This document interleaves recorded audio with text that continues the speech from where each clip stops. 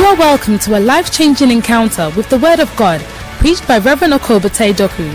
Taught and trained to be a chemical engineer, Reverend Oko has from 1998 dedicated himself to pastoring the young people's churches of the Lighthouse Chapel International, which is now known as Saved. He is based in the Kodesh, Accra, Ghana, the headquarters where Saved gathers virtually hundreds of young people from all walks of life to enjoy easy to understand, easy to relate with preaching that is relevant. Reverend Oko travels the world holding programs for young people who experience the fresh breath of God's Spirit. His Saved camps have churned out scores of young people with a fire for God and His work. Be blessed as you listen to God's Word as preached by His servant, Reverend Oko Bortei-Doku.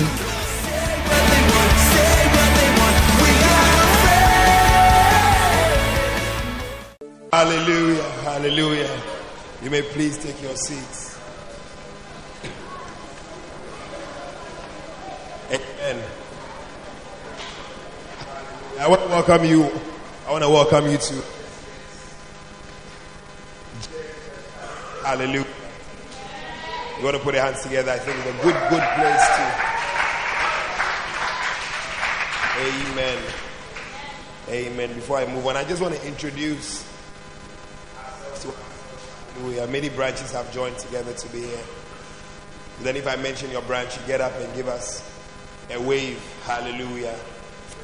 To see Birmingham. Anybody from Birmingham? You want to stand up? Stand up and give. Birmingham. Hallelujah. Hallelujah. Next, I want to see Croydon. Croydon. Next, I want to see Greenford.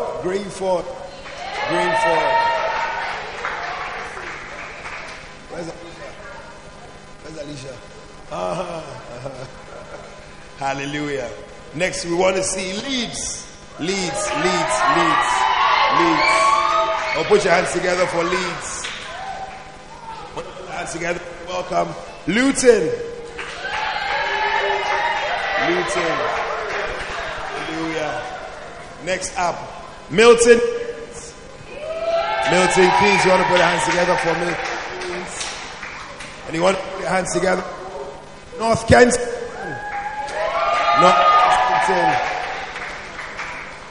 Amen. Next up, I want to welcome Nottingham.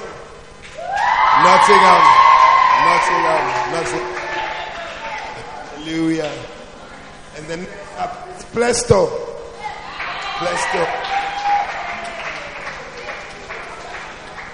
And then Southampton.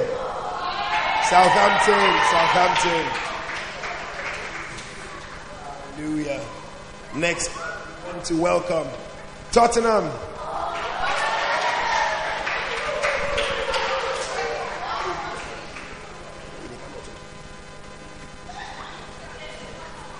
Did we see Tottenham?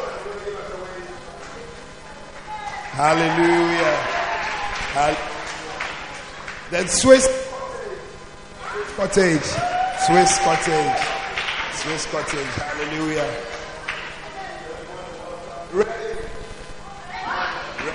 Ready. I want to also Venezuela.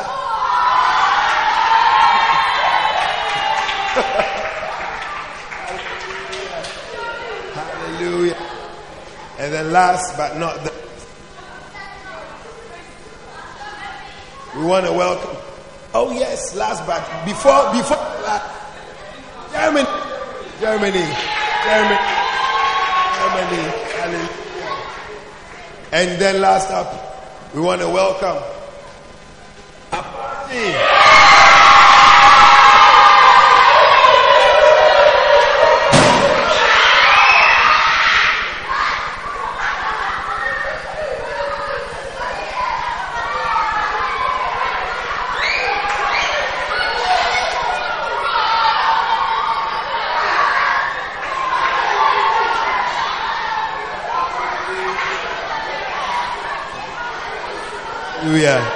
Hallelujah.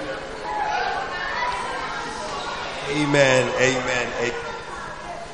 Amen. Here I would also watch. I have somebody here. I have somebody here who wants to say hello to us. Some of you may know him. Some of you know him. Friend. Hallelujah. I want us to put our hands together and welcome Pastor Ben John. Hello to somebody scream! I can't hear you scream!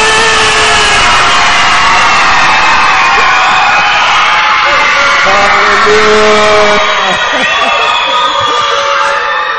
Put your hands together for Jesus. Wow. Wow. Somebody say, I love you, Jesus. Oh, he loves you too. Well, I'll bring you greetings from the Kodesh. J Church Saved in Kodesh. They all bring you greetings, and I'm here to really be blessed. Good to be back to the UK after so many years. And it's good to see all of you all grown up. And I believe that we will not leave this place the same. Tell your neighbor that no sleeping. Be strong. Listen. And you'll be blessed. Amen. Oh, put your hands together for Pastor Ben. Put your hands together for Pastor Ben.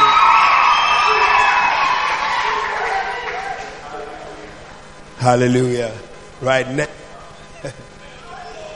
I want to welcome our own dear. In fact, before I say our own dear, I want to welcome Father. Hallelujah. Time. There. His effect in my life has to be my. He's still. I had to choose him as my father. With the for 1 minute, you stop. Scream till we say you should stop. Hallelujah. In charge of save. Ready? Yeah. Ready? Yeah. He's our saved.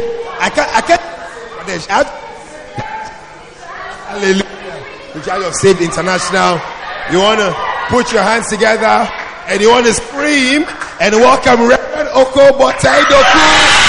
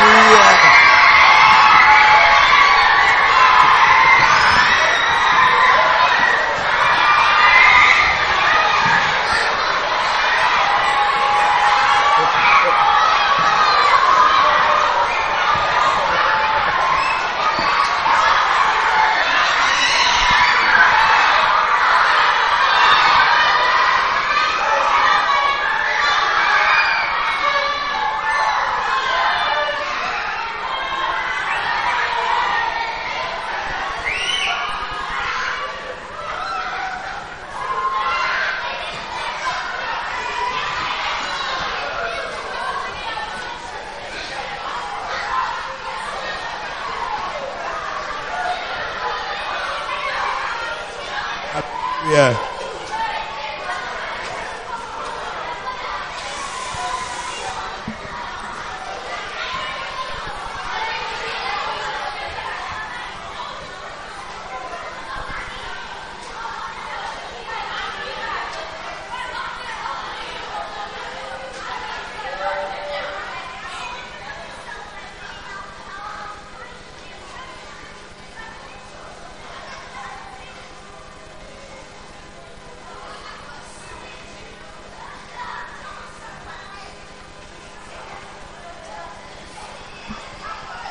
Hello.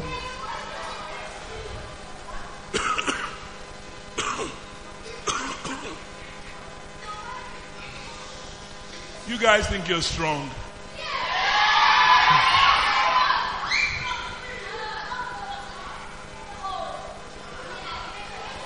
No, you're not.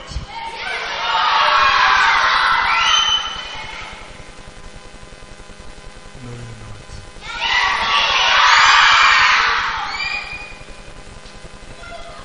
No, you're not.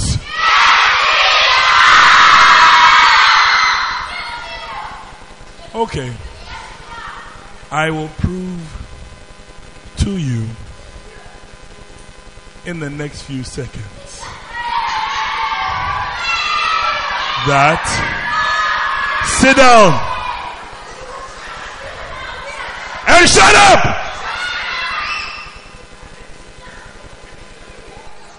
I mean it. Thank you. Well, it's a blessing to be here. I am blessed. This definitely is a different kind of camp than I was in a few, but I'm so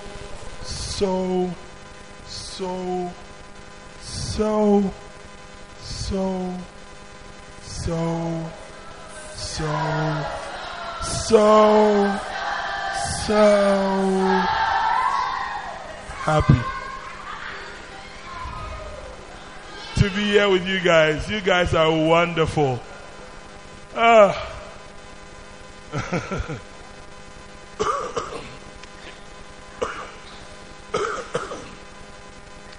haven't been too well for some weeks now, but because I love you, I'm here.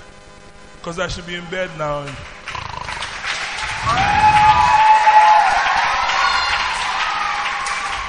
But it's a blessing, amen. And I know, how many of you know you'll be blessed by the time we leave this place?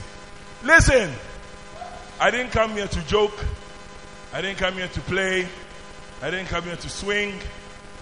I didn't come here to play karate. I came here to preach. And so, I am going to preach. And when I preach, you will say, preach, preacher. Preach, preacher. I didn't hear you. Preach, preacher. I didn't hear you. Okay, I just heard you. Okay. Amen. Wow. Well, the theme for this camp, I hope you have your notebooks and your pens. Thank you. Every year we have a theme. When we come for a camp, we have a theme. Amen. Like every movie has a title. You know? So that by the time you finish watching the movie, you remember what movie you watched. Who here has watched a movie before? Who never watched a movie before? You watched a movie? You want to wee-wee? No, don't wee-wee. Who wants to wee-wee? Okay. Everyone, go and wee-wee. Wait. We'll go row by row. So I'm giving you guys a 10-minute break. Okay? Don't say yes. Okay, I changed my mind. Sit down, everyone. Listen. When I start preaching, I don't want anyone getting up. It disturbs me. And so, that is why I want you to look. The boys' toilet is here and the girls' toilet is there. So I want all the guys to line up here and all the girls. Please sit down. I didn't say go. What are you guys? So all the guys who line up here, come. You'll be the last to go here. Go stand in the corner. Yeah, you. Jason, yeah, you. Listen, when I'm speaking, do not get up. It's rude. It's very impolite. Is that okay? Jason, say you're sorry. Yes, go and sit down. And don't laugh at him. You could be next. Okay? Thank you very much. So, please, teachers and those helping, could you get them to pee? And then I will start preaching. Thank you very much. Don't lift your hand. I will not answer your question. Guys outside. Starting with him. And then girls also.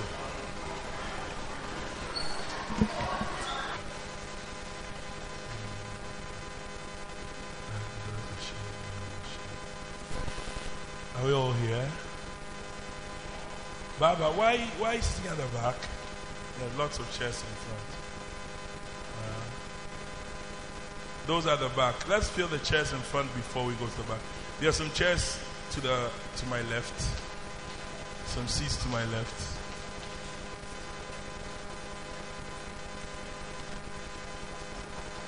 If there's an empty chair in front of you, in a row in front of you, please fill it. If there's an empty chair in a row in front of you, please fill it.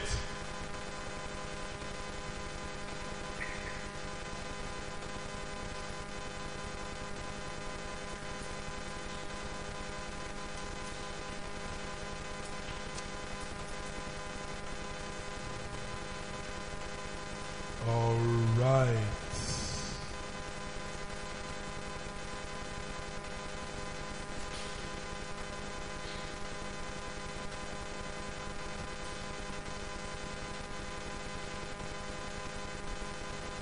Where's your Bible? Let's hold it. You guys, you know what I like? Not like. Is everyone seated? Please, everyone seated? All right. Thank you. Saying, do you know what I love about being a Christian?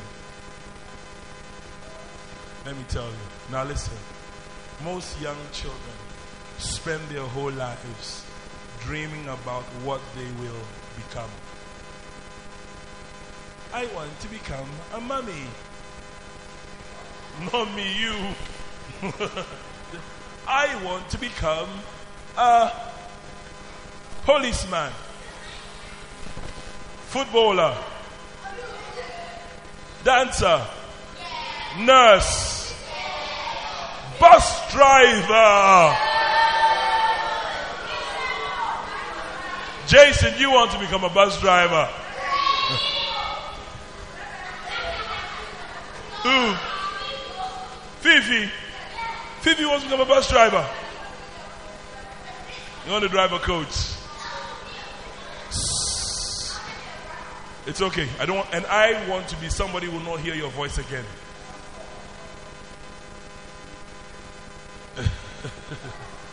Yes. Now listen. The difference when you are in Christ is this. You don't have to spend your life dreaming of what you will become. Because in Christ you don't become, you are.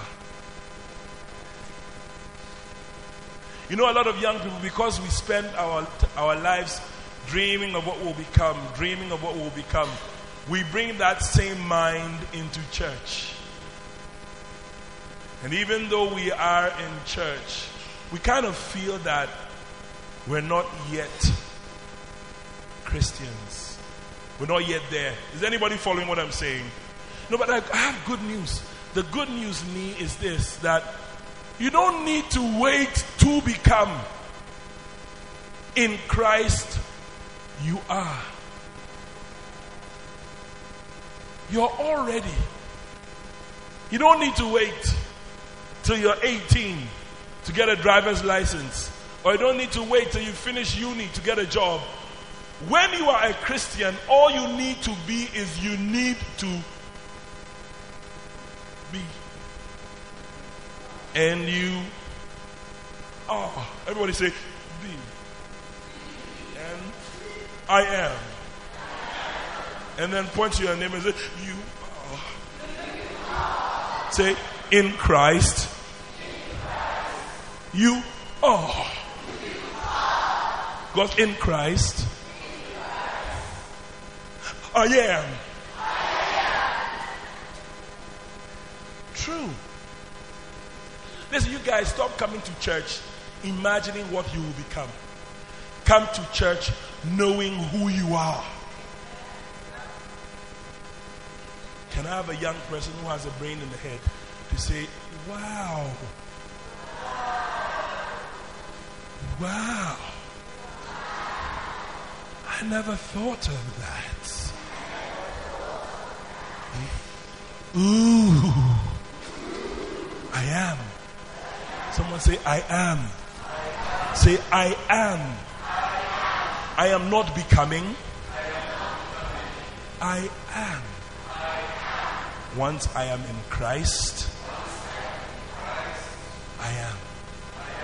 Listen, you know somebody who knew this. Anyway, turn your Bibles to 2 Corinthians 5 and 17, and I'll show you some. What is 2 Corinthians? It's a new type of car. 2 Corinthians is a new type of car.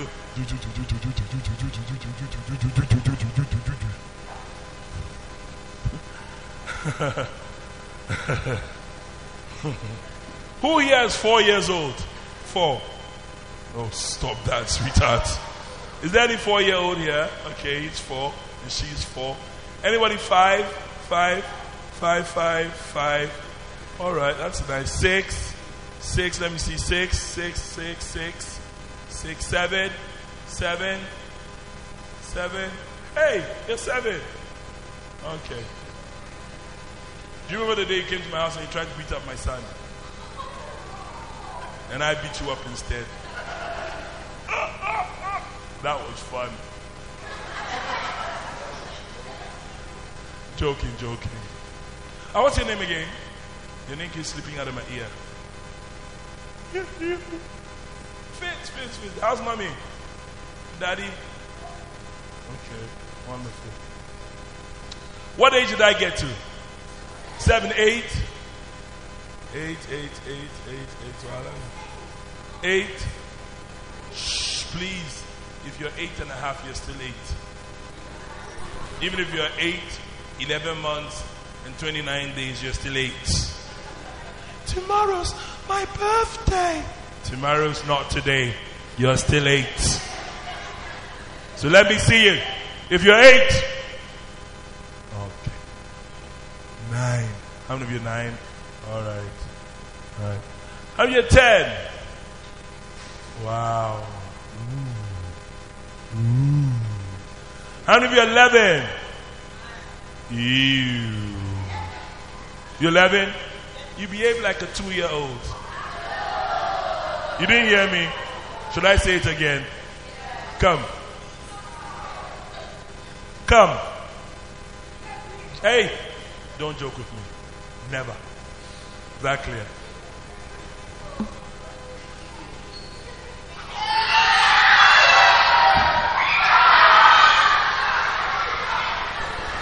He can't even choose his shoes.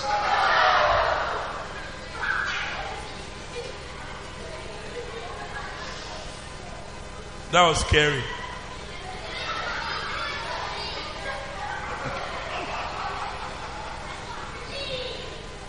Second Corinthians 5 and 17. Are you there? Is your name Kevin? Are you there? 2 Corinthians. It's in the New Testament.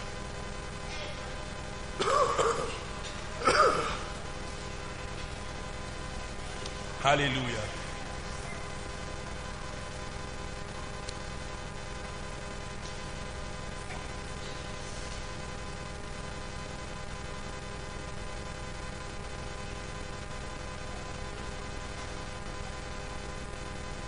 J Church, are you with me?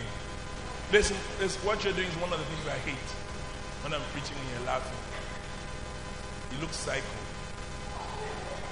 You look wacko.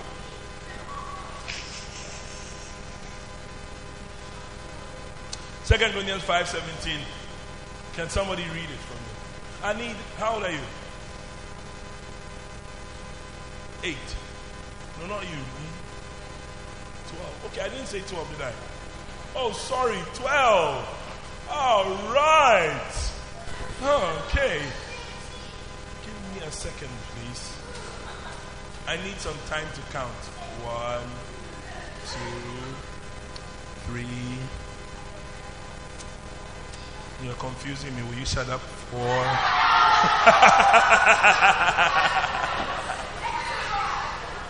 Hey, okay. 13. Any 13-year-olds? Tracy. 14. Any 14-year-olds? No, okay. Who's 14? Okay, so 13. Listen, sit down. Listen, sit down. Only speak when I ask you to speak. Otherwise, you spend the rest of the time somewhere else. Okay, I have a lot of work to do. All right. 2 Corinthians 5:17 says what? If you can read it for me. Is anybody here who can read it? You want to try, sweetheart? All right, read it for me. It says, therefore, no, she's reading it for me. Therefore, if any man be what? He what? He what? He will become. Are you looking into your Bible? It said, therefore, if any man be in Christ, everyone say he is. Not he will become. Do you understand? Or one day will become. If any man be in Christ, he is. You see, what I want you guys to understand is that the fact that you are here, the fact that you have gathered today in a Christian camp, is because you are in Christ. And if you are in Christ, then you are. Not you will become. You see, the reason why I'm saying is that a lot of times when I'm speaking to children like you, I kind of get the feeling that you think of Christianity in the future. But Christianity is not lived in the future. Christianity is lived now. There is no future. The only day we have is today. There is no future. If there is a future, then it is given as a gift from God. But the only day we really have is today. And if you are serving God, then serve Him now or quit. And I don't care how old you are. How old are you? 4, 5. Do you still drink breast milk? No. Good thing. I know somebody was drinking breast milk when he was 6 years old. His mommy sits down and he pulls the chair. Mommy, can I have some milk? I'm not joking. I'm not joking. It's not a joke. It's true. Yeah, I'm serious. I'm preaching. Now listen. How many of you know that by 4 years you would have stopped drinking milk from your mom's breast? That's what I mean. Like a baby. Now listen. Now listen. Now listen, please. Fifi, I don't like that at all. Please. Listen. Samuel in the Bible, his mother couldn't have a baby. And so she prayed to God, and God gave her a baby. And Samuel's mother promised God that if I have this baby, immediately he stops to drink breast milk, I will bring him to the temple. So Samuel was like this. No laughter. When he was brought to the church and dedicated to God. That's Samuel. What am I saying? I'm saying you children should stop listening to the devil. Stop listening to his lies. And stop listening to the lies that tell you that you're too small to serve God. Too young to understand things that have to do with God. And the brain of a child is supposed to be reserved for cartoons and video games and comic books. No. At this age, Samuel was already in the temple. And you know where Samuel's bed was in the temple? It was not in Eli the priest's room. Samuel used to sleep by the altar. Sleep.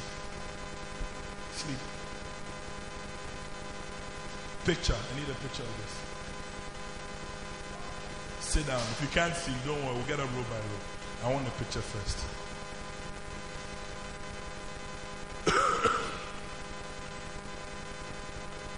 That's where Samuel used to sleep. By the altar. What am I saying? I am saying you are not too young, Jason, to fill your mind, your spirit, and your heart with God. God for you, Chloe, has not been reserved for the future. Baba, God for you is today and now. Is that Abna? I met a girl, she said she was called Abna. Where is she? Is it you? Yeah. So why are you looking soft? You just told me your name, didn't you? Or you changed your name in the last 5 minutes? How many of you know that you are older than this guy? How many of you know that if this guy could spend his life in church and in the temple, then you are even too old? Let me see your hand. Oh, your hands are going down now. Okay, so you want to go and rot in hell. That's what you want to do. How many of you want to spend your lives today and now knowing and serving God? Let me see your hand. Yeah. So stop turning church into a playground.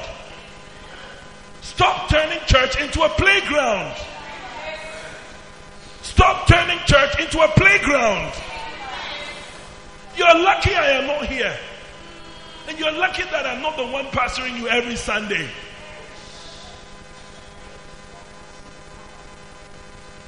There'll be pepper in your bottles. Do you know bottles?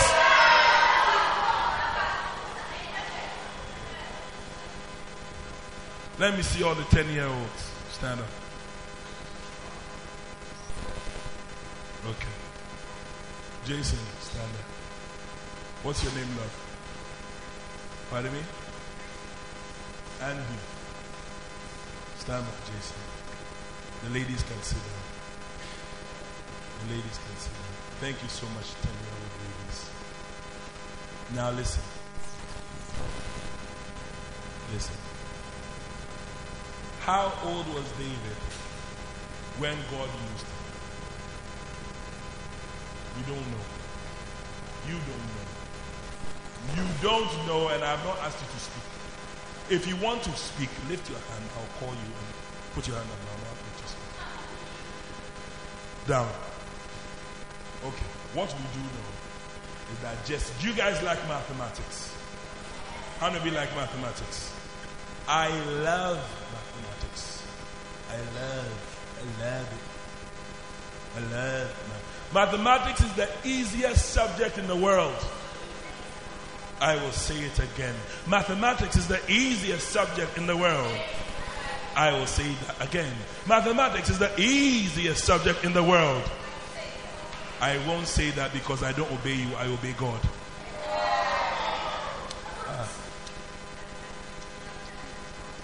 Anyway, listen. What we do know is that Jesse had 8 sons. Okay? 8 sons. And out of the 8 sons, 3 of them were old enough to go to war. 3 of the 8 sons were old enough to go to war. If 3 of the 8 sons were old enough to go to war, how many sons were not old enough to go to war? Just lift up your hand and know if you spit out the answer, I'll spit on you. I'm joking. But if you don't, the answer, just lift up. 8 sons, 3 were old enough to go to war. How many were not old enough to go to war? What's your name? Yeah. Ajua. I'm going to say Akosia. Very good. Ajua. Yes. How many were not old enough? 5 were not old enough. Okay. Okay. All right.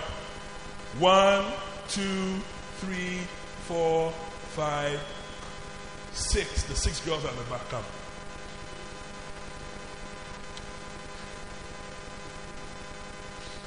Huh?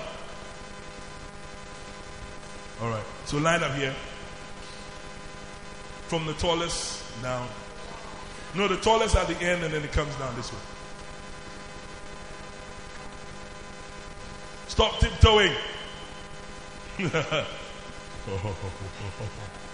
All right. No. Back. Okay. Now, who are these? Who are these people? Okay, join them. Take your hands out of your pocket. Thank you. And Jason, go to the end. Okay.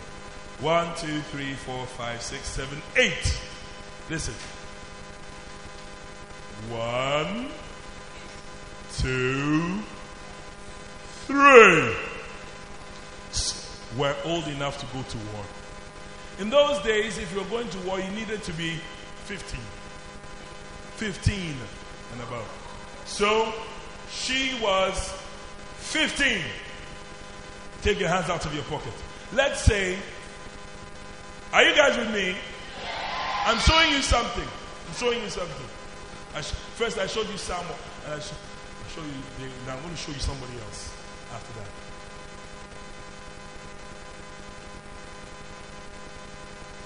If he is 15, how old will she be? Or he? They are all brothers. Let's just say that they're all a year apart. It doesn't always happen like that, does it? But let's just say. How old? How old? 12, 11, 10. Do you know who this is? The Bible says, and David was the youngest of the 8 brothers. So, listen. I know a lot of times when you watch that the Bible account of David and Goliath, you see David looking on, David was at most 10 years old when God used him. David, how old are you? 2. 12. You're 2 years older than David when he killed Goliath. You know how you guys fight over ages? You're 11, I'm 10. No, I'm 10 and a half. No, I'm 10 3/4. No, I'm 10 and... Shh, don't talk. If you cannot do what David did when he was 10 years old, don't talk. Stop arguing. Kevin, how old are you?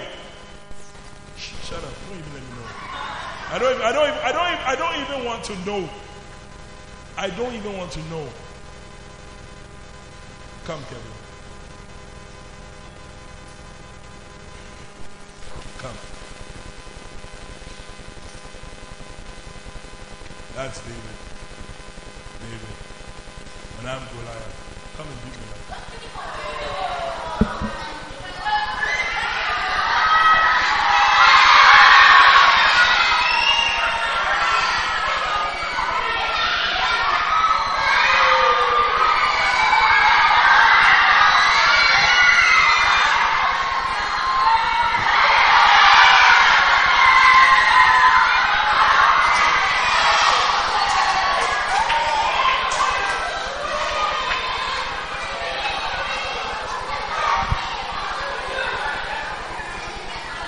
Do you know what that was?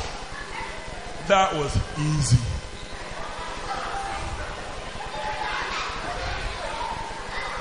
Guys, listen.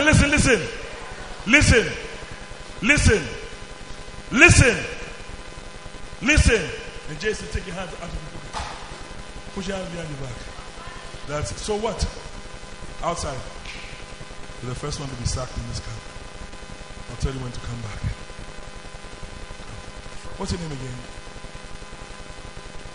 That's true. How could I have forgotten?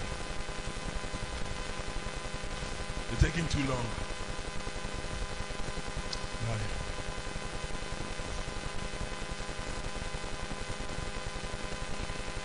Will you behave?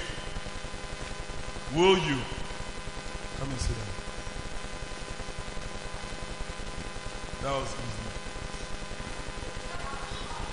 Listen.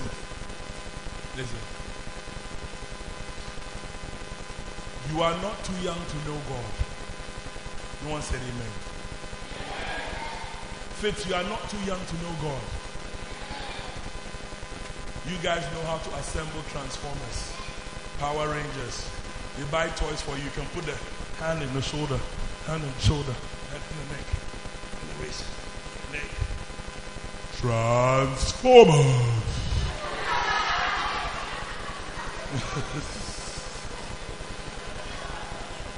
Pastor Gino, you dare not laugh.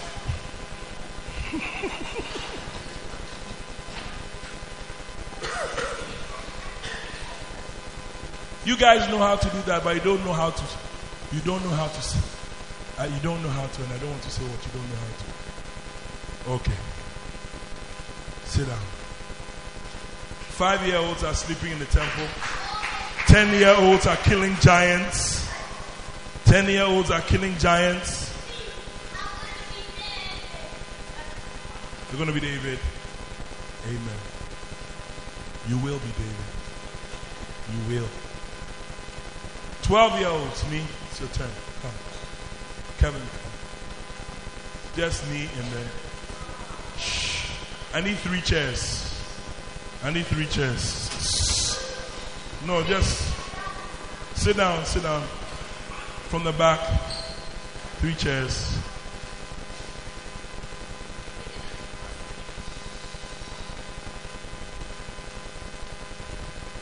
Sit down. Yeah. Hello, ladies and gentlemen. You're welcome to the latest show on TV, The Temple Priests and the 12-year-olds. And on our show this evening, we have Rabbi, Pharisee, Sadducee, Oko. And to ask questions this evening, in this evening show, I have 2 12-year-olds. Will you introduce yourselves to the people? Richard. Richard what? Aye. Richard Aye. And Kevin. I didn't know you were that dumb. Kevin what? Unknown. Kevin Unknown. Don't get smart with me. Okay. I take offense. Kevin what? Amun. Amun. Oh, sorry. So his name is Kevin Amun. All right. So, Richard and Kevin, what topic from the Bible would you like us to discuss today?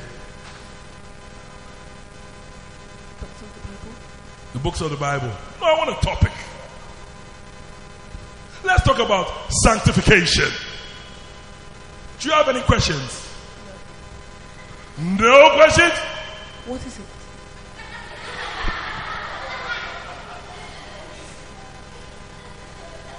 You mean how old did you say you were? No, you're joking. You're 3 years, 3 months. You're 12. And you don't know sanctification. Okay, let me change the topic. Kevin, let's discuss the prophecies of Isaiah.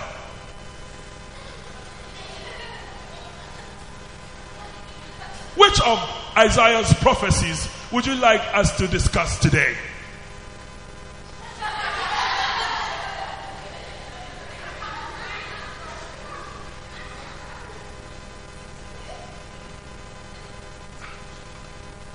Never had more boring guests in my studio since Jesus Christ passed through this place 1,000 years ago. And I know you guys don't get it. Baba, how old was Jesus when he went to the temple? With his parents, he was 12. And what was he doing in the temple? Playing soccer. He was getting a Coke from the dispenser. He was looking for crisps to chew. He was chasing people into the toilet. What? You guys watch what's happening here, please. You see, the reason why I'm doing what I'm doing, is because I am not a comedian. And what is this boy doing?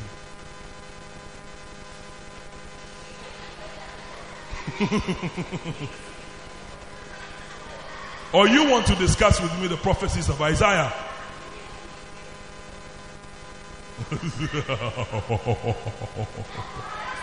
Listen. Listen. Jesus was 12. Hepzibah. 12. He went to church. I gave these guys 2 seconds. They couldn't even ask me one. Jesus was in the temple with the priests for 3 days. 3 days with the priests. Both hearing them and asking them questions. For a 12-year-old, listen, because you guys may miss this. For a 12-year-old, listen, to have enough or as many questions to ask a priest for them to speak for 3 days, then it meant that he didn't start reading or knowing what was in the Bible when he was 12. Does that make sense? That means he started earlier than he was 12. And he knew. That is why the Bible says that as it was his custom, he went into the temple and he took out. We'll get into some of these things, but or you want us to change the topic? I want us to talk about the books of the Bible. It's too basic. It will take me 5 seconds to finish. I want a discussion that we'll be able to speak for 3 days. How about the laws of Moses? How about the miracles that God did through the hand of Moses? How about talking about the battles of Joshua? How about talking about the prophecies of Micah or Jonah or the prophecies of Habakkuk? Kevin! Christianity is not tomorrow. Christianity, J Church, is today.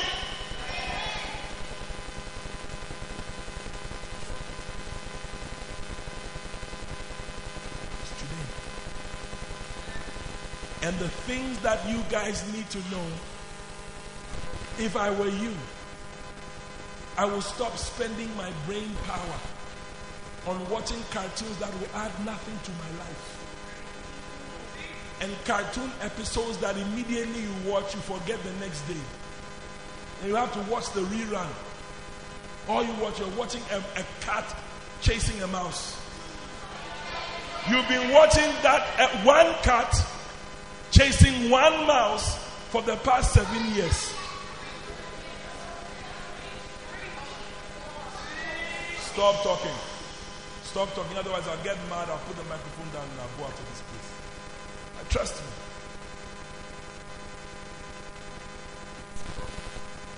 Can't develop what knows. It's fiction. It's stupid. It doesn't make sense. When Jesus Christ has come, He's died on the cross for us. He has shown us the only way to God. Only way. Then we come to church and we turn church also into a playground. Not whilst I'm alive. No. No, I stopped. Not while the devil has opened his mouth like a crocodile. You guys, you should stop joking, because the devil is not joking. He ain't joking. He doesn't care. He will bite you if he can. Yeah. If you don't believe me, go and ask Jesus. Jesus, who was the Son of God, the miracle worker, his father had to run away. You know, run away. They had to hide him and pray that he would not open his mouth and cry, because Satan, through Herod, had wanted to kill him. What can a 2-year-old do to the world? You see, that is what we think. But a 2-year-old can save the world. sure when you go to church, you ask yourself, so what? I'm 4. What difference can I make? I'm 5. I'm 7. What difference could I really make to this world? I came here to announce to you that if a 5-year-old in the person of Samuel could make a difference, a 10-year-old in the person of David could make a difference, a 12-year-old in the person of Jesus could make a difference, then you can also make a difference in this world. I'm surprised you're not clapping. And I'm not talking about tomorrow. I'm talking about now.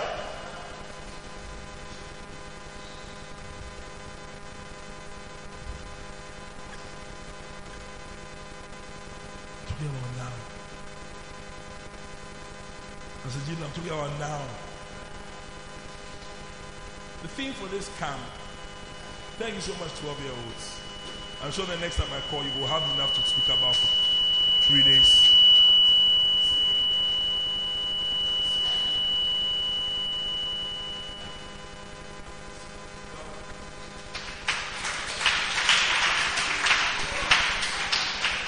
Take your chairs.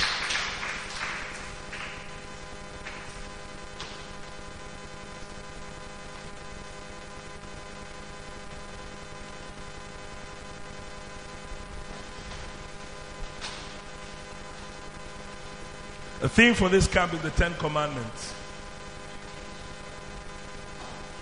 The 10 Commandments. All I have been talking about till now is just to explain to you that you are Christians. You are. You are. You are. You are not waiting to become. The Bible says, if any man be in Christ, he is. If any man be in Christ, he is. If any man be in Christ, he is. Say, I am. Lift up your right hand and say, I am. Say, I am. Say, I am. Where's my Bible? It's in my armpit. I'm going to show you another one. I need your pink jacket.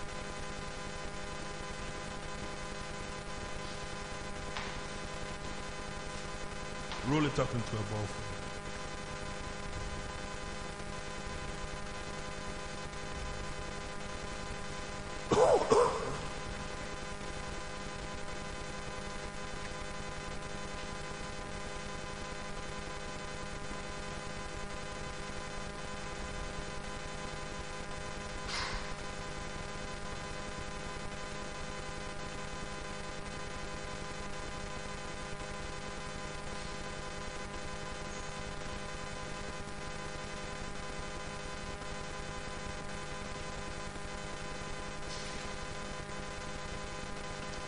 Have you rolled it up? I'm looking for a scripture. I'm going to find it in the next few seconds.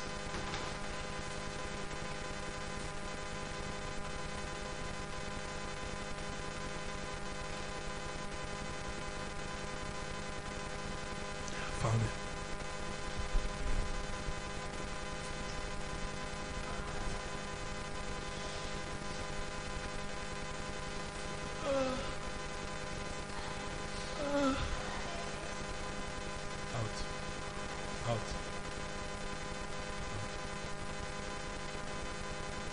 Who am I?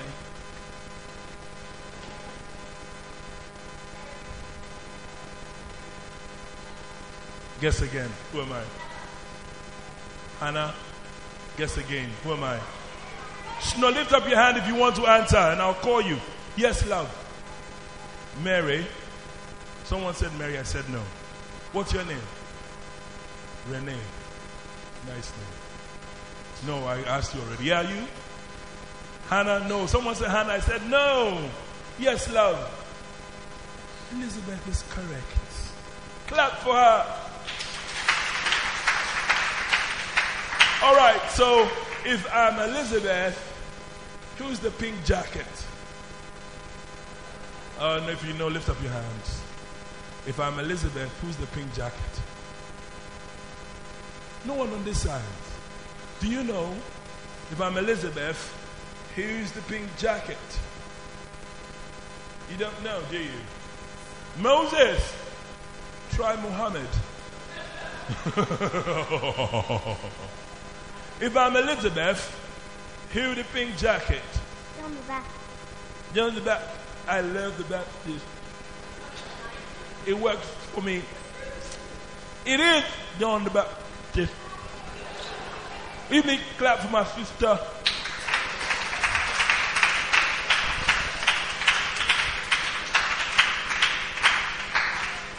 So I'm Elizabeth. I need a picture, please. I don't get these kind of pictures often. No, let me put a microphone away. I can hide it behind the stomach.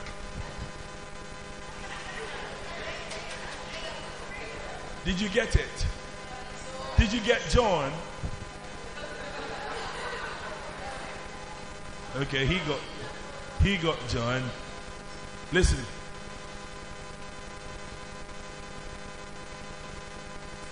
Luke 1 and 15. Abner, where's your Bible? Please explain to that gentleman that if he's going to sit in the front of my car, he needs to really control himself. Okay, thank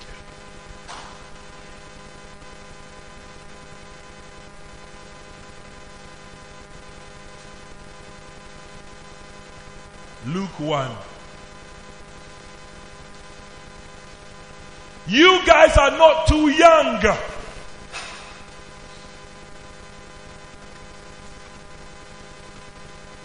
You guys are not too young.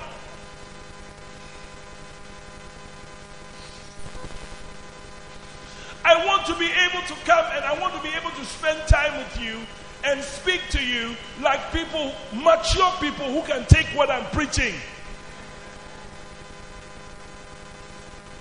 All I have done so far has been church stuff.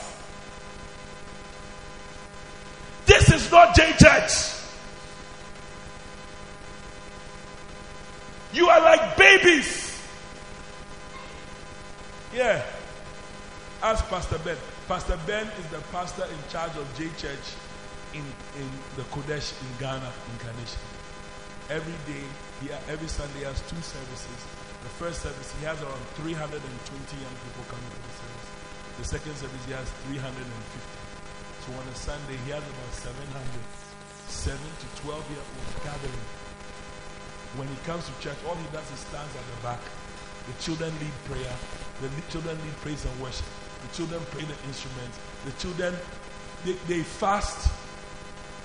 They do, and I come here and have to behave like a nurse, a kindergarten teacher.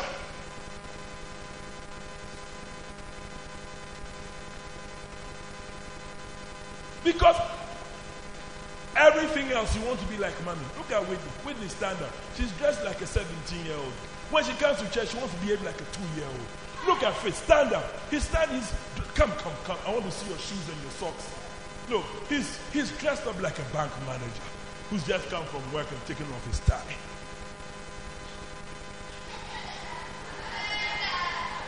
With a watch on. He has a watch on. Then we come to church and you want us to treat you like 2-year-olds.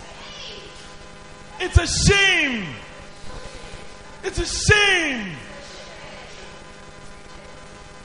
You understand shame? Do your teachers in school teach you with a cushion in the stomach? Why have you made church like a clown circus?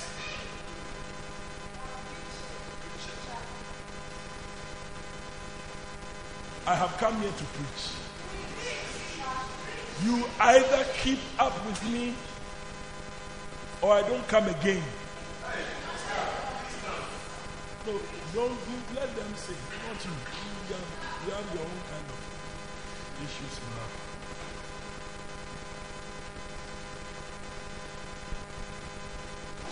Look, wait down.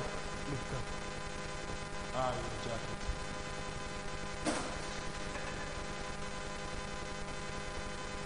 What's your name, love? No, green and yellow.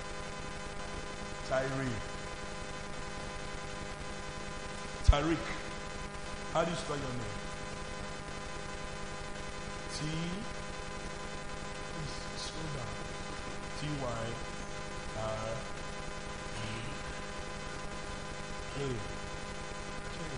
Tariq. Yeah. Tariq. What does your name mean? What does your name mean? What does your name mean? What should you do? Would you like to find out? Please come on. Sit down. Sit down. Sorry? You're with me. Braids, ribbon, silver chain, butterfly belt, skinny jeans, white. No, this is not a baby. Is this a baby? So why do you want us to treat you like babies when we come to church? Why? I will not treat you like a baby. I will not. I will not. I will not treat you like a baby. Because you are not babies. And in the kingdom of God, really, there are no babies. Because I've shown you a 5-year-old who heard God's voice before the prophet heard the voice. I showed you a 10-year-old who killed a lion and a bear by the name of the Lord, God of Israel. I showed you a 12-year-old who could sit in the temple and discuss with Jesus for 3 days. And I'm about to show you a baby yet to be born. Yet to be born. Yet to be born. And what was said about that baby? Kevin, read it for me. Luke 1:15. Sit down. For what? He will be great in the sight of the Lord. He will drink what? No wine, nor liquor. And he'll be filled with the Holy Spirit. While yet in his... Give me back my baby, please.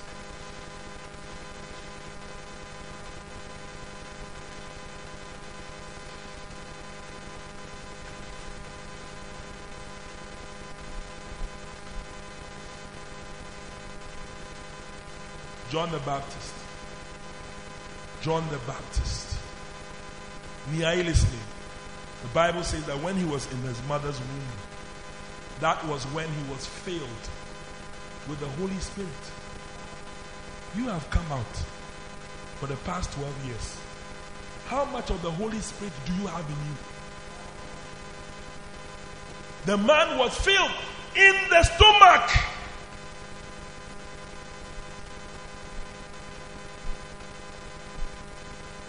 You come to church and want to treat you like babies. That's be joking. I should travel from Ghana to this place. Do you know what it means to travel in an aeroplane for 7 hours? To come and treat you like babies, not on this soil, maybe somewhere else. Papa said, yeah, I'm sorry. That is what it is. But me, I don't live here.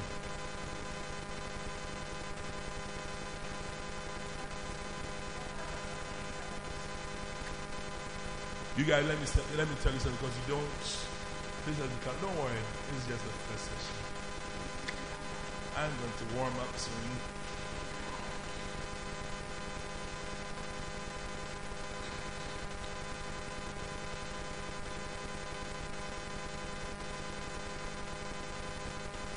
I don't even know whether I should preach it to you guys. I don't know whether I should preach it to you guys.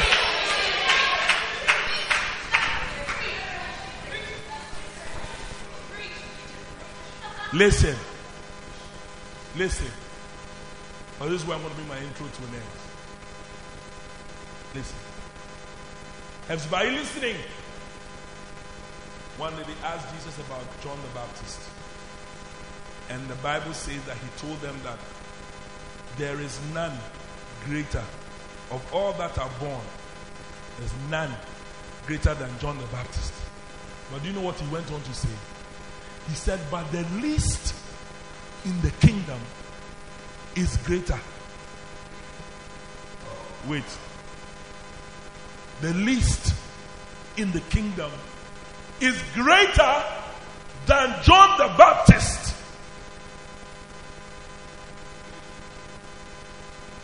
Do you know who the least in the kingdom are? It's us. Yeah. We are the least. And Jesus himself, with his own mouth, said that you guys, he actually had in mind that you will be greater than John the Baptist. Who said amen? Glory God bless you. You seem to be the only person following. You are supposed to be greater than what John the Baptist did.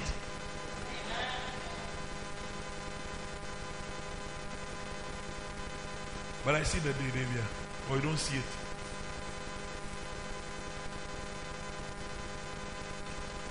Father, thank you. Thank you so much, Lord. Filled with the Holy Ghost from his mother's womb.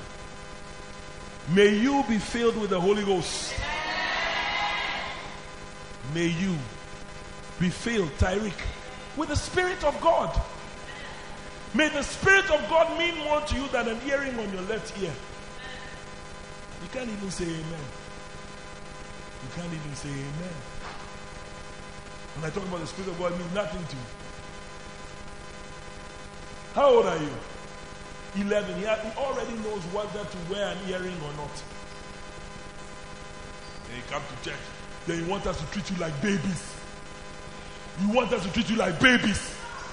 No problem. We'll feed you to lions. Yeah. Oh, lion is not a problem. Lion, they eat babies. I don't know. If we are in a room and there's a baby here, and we are lion, and we start running out, who is the lion going to chew? I can't hear you guys. Oh,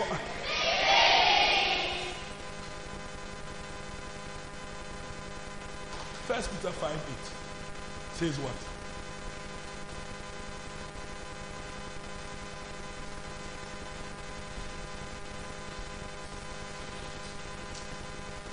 Oh, Holy Ghost, why are you taking me today? Why are you taking me today, Holy Spirit?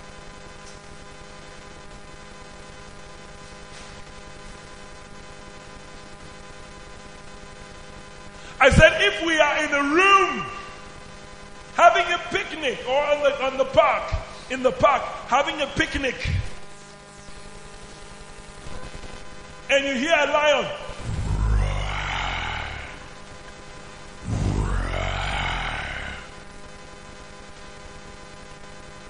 you start screaming,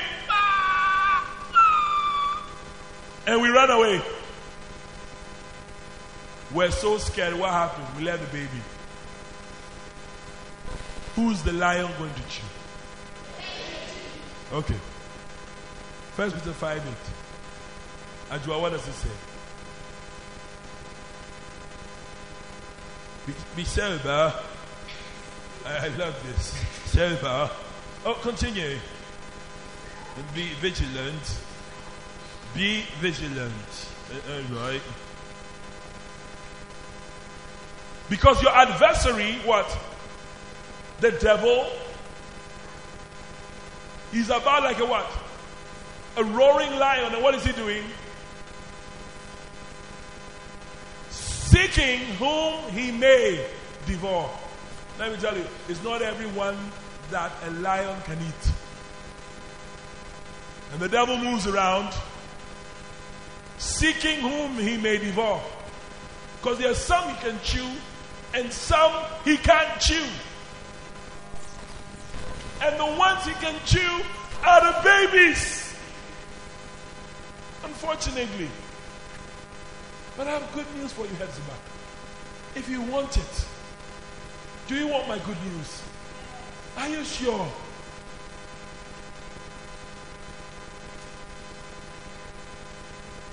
First Peter 2:2 is my good news. Tariq, where is your Bible? Which branch are you from? Apache. Powerful. First Peter, the same First Peter. We're in 5:8. Now just go a few pages backwards. You'll find First Peter 1, 2, and 2. What's your name, love? Yes. Marceline. Marceline. It's a French name. Are you French? No, you're not. Yes, Hezebah. Good news. Everyone say good news. Good news. Yes. What's the good news, love? We cannot hear you, sweetheart. Stand up and read out loud with some confidence.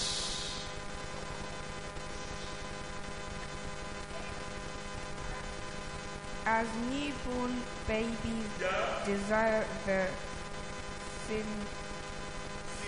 sincere milk of the word, that they may be thereby, that ye may grow thereby.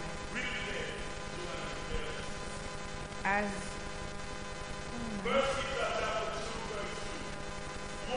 Sorry? I'm sorry. 2 Peter. God bless us. It is not. It's first. You see, sorry for confusing me. 1 Peter 2:2. Why did you say 2 Peter 2:2? Which branch are you from? Milton Keynes. Okay, you were sent to come and confuse me.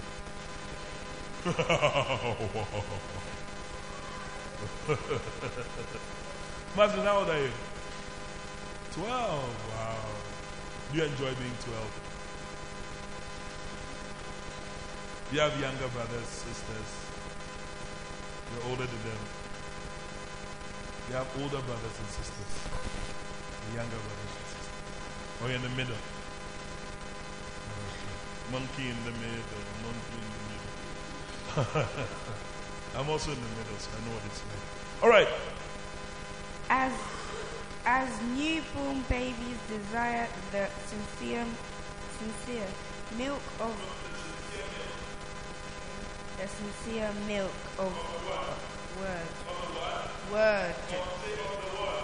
the word, that ye may grow thereby. As newborn babies, okay, fine, we're babies, accepted. It's not my fault. Is it your fault that you're a baby? When you are born, what can you do about being a baby? Nothing. But you can do something about growing from being a baby. No one said amen. You can do something.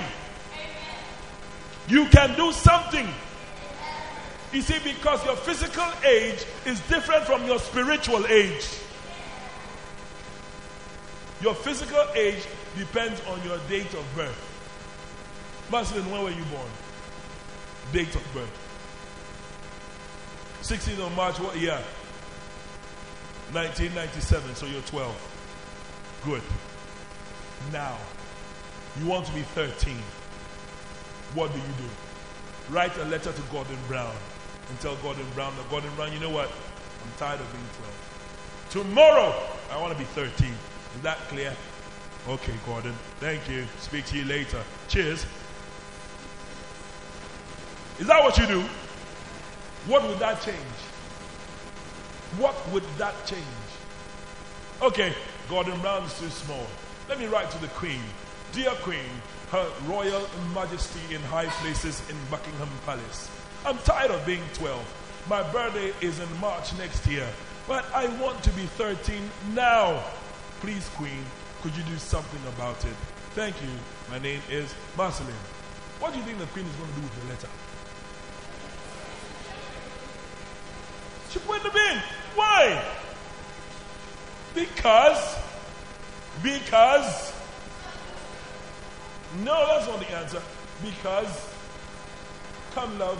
Come tell the people. They don't know. You're smart. You're the smartest person here. Come and tell us. Because. Don't clap.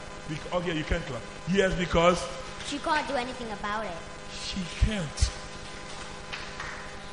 Okay, I know who to write to now. I'll write to Barack Obama. He seems to be a smart guy.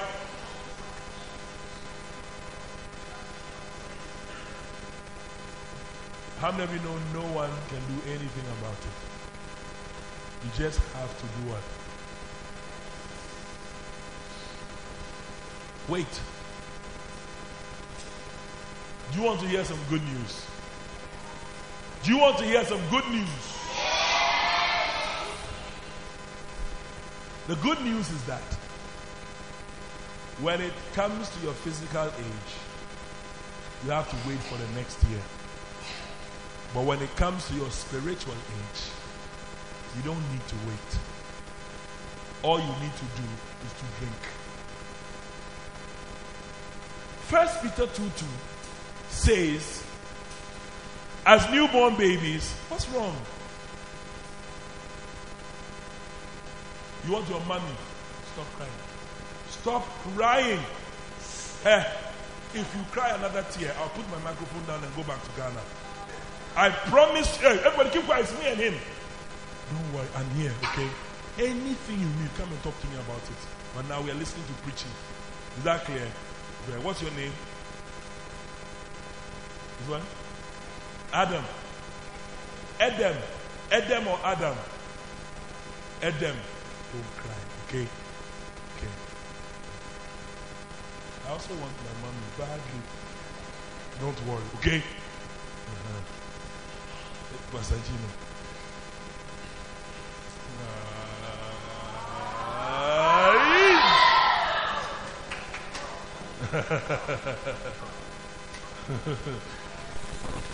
Marceline, let me cut a long story short. If you want to grow out of being a baby, take your word, read. As you're reading it, to your spirit it is milk. You drink, the more you drink, the faster you grow. It doesn't depend on time. It depends on how much of the word you can put into you. If you have word, you can grow. If you have no word and just watch cartoons, you come to church and watch cartoons, you'll still be midgets. Do you know midgets? Yeah. Who's that? Who doesn't want to be a midget? Who said, I don't want to be a midget? You are behaving like a midget. Take your hands out of your sleeve and sit down like a real human being. Because at first your hands were short like midget hands. Yeah. Child soldier.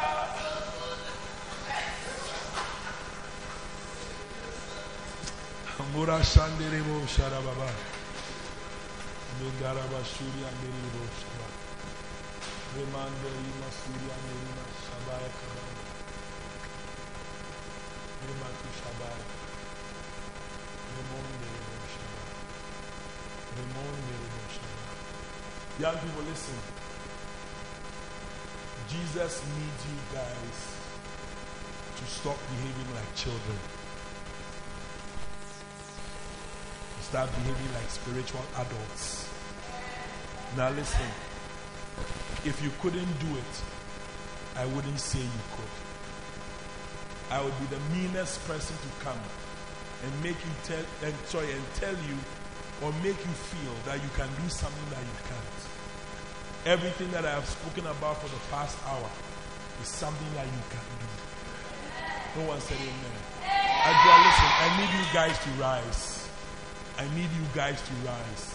Because, listen, if you, no, not rise like stand up, sit down. Come on. What school did you go to? Talking about rising up spiritually. Even your English is anyway. Adam, you okay? Okay? I love you, okay? Okay?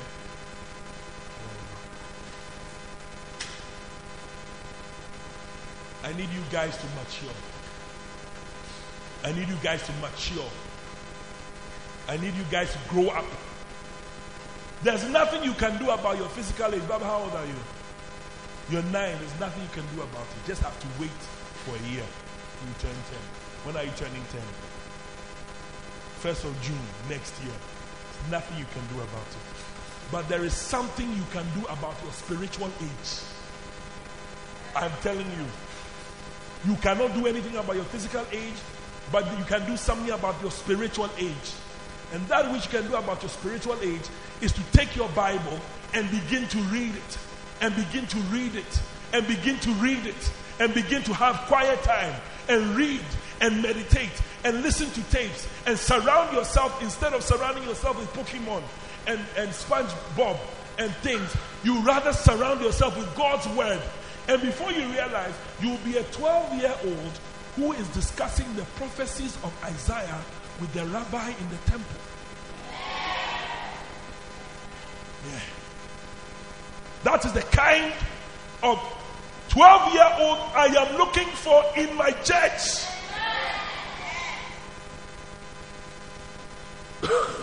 And you guys are no different. You are no different. You are no different. You can do it. I say you can do it. I say you can do it.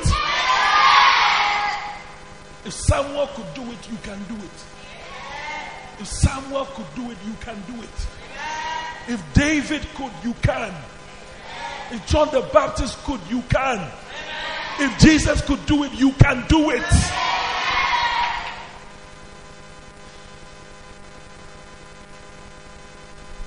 Hallelujah. Ephesians 4:11. Let me just flow. Today is the first day. First night will be going on for a while.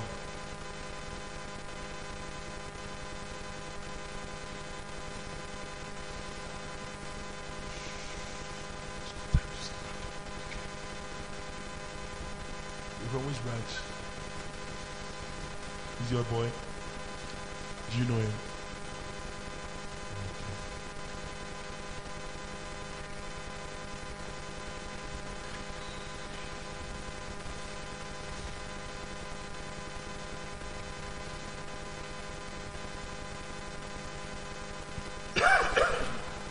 Who can read for me? If you can't, lift up your hand. Read. I want somebody who will read nicely and fluently.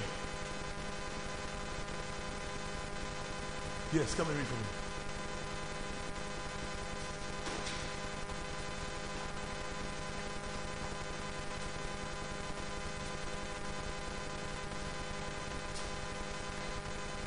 Ephesians 4 from verse 11. Ephesians. This one. Galatians, Ephesians.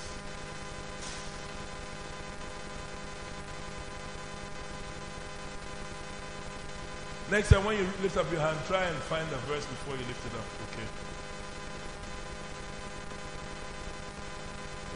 Very good. Ephesians 4 and 11. And he gave some apostles and some prophets and some evangelists and some pastors and teachers for the perfecting of the saints, for the work of the ministry, for the edifying of the body of Christ, till we all come in the unity of faith and of the knowledge of the Son of God, into a perfect man, unto the measure of the stature of the fullness of Christ. That we henceforth be no more children. Kevin, what are you looking at? No. Don't listen. Look. Okay? Don't listen. Read. Okay? Okay. And carried about with every wind of doctrine by the sleight of men and cunning craftiness, whereby they lie in wait to deceive. That we henceforth be no more children, tossed to and fro and carried about with every wind of doctrine by the sleight of men and cunning craftiness, whereby they lie in wait to deceive. That we henceforth no longer be what?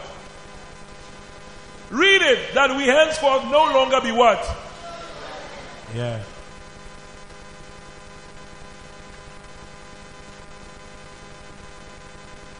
What does the 11 say? He says he gave unto some what?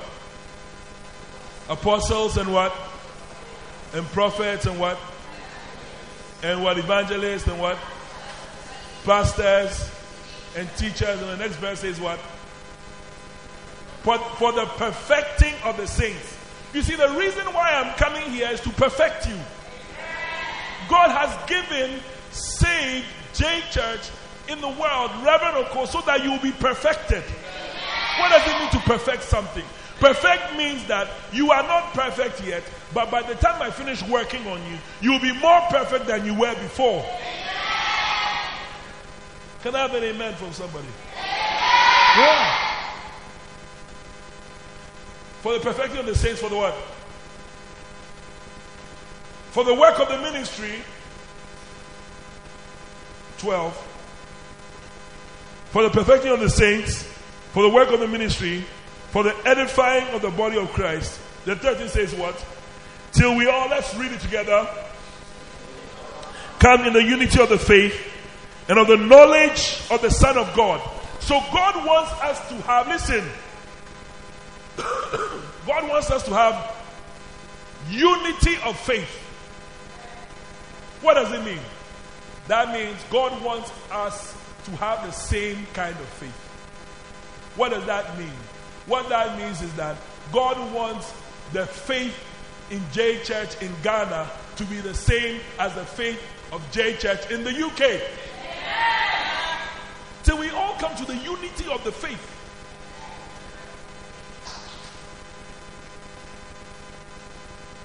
So that J Church US, same faith. J Church Nigeria, same faith. J Church Milton Keynes, same faith. Till we all come to the unity of the faith. That is God's intention.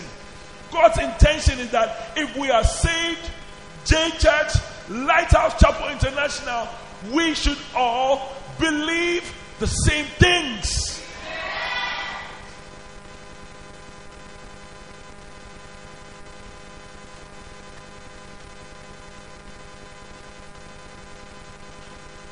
Unity of the faith. What's the second one? No, 13. Yeah. Unity of the faith. And the second is what? Listen, look into your Bible. Second one is what? The knowledge. Ask yourself, faith, what do you know about Jesus? What do you know? Unity of the faith. Number 2, knowledge of the Son of God. What do you know? You see, that is why God has given you pastors. Not so that you can watch Dave and the Giant Pickle. And please, teachers and kids, I'm announcing it here. I have banned VeggieTales in Lighthouse Chapel International Saved. If you go to church and they show you VeggieTales, my number is +23327627863. Send me a text and say our teacher is not preaching. She has put a video in and we are watching Dave and the Giant Pickle. You open your eyes and look at me.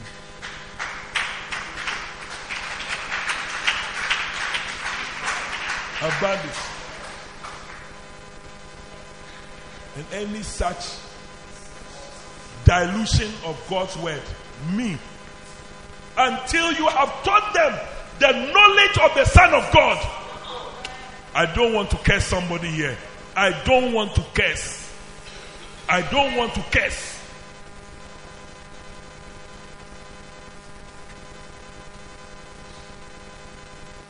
So you have taught them the word.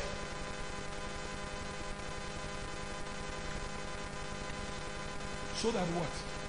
After you have come to the unity of the faith and you have come to the knowledge of the Son of God, what's the other one?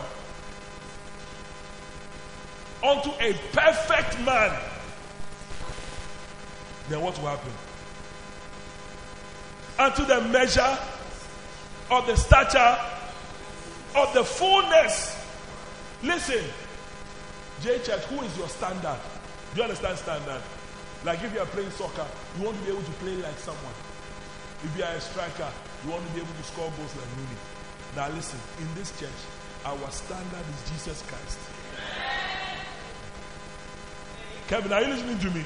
That is why I took Richard and I sat you down. I said you are 12. I said Jesus was 12. Richard, are you okay? You look sunken in or something. Are you sad? Okay. I thought you were angry with me. Your eyes are red. Or something else. Okay, that's how your eyes are. Almost everybody's eyes are red, actually. Almost everybody has red eyes. But the truth is that the truth is that I don't care. I don't care. Your eyes are very red. You and your brother. I don't care. I have not finished preaching at all. This is the introduction of the introduction.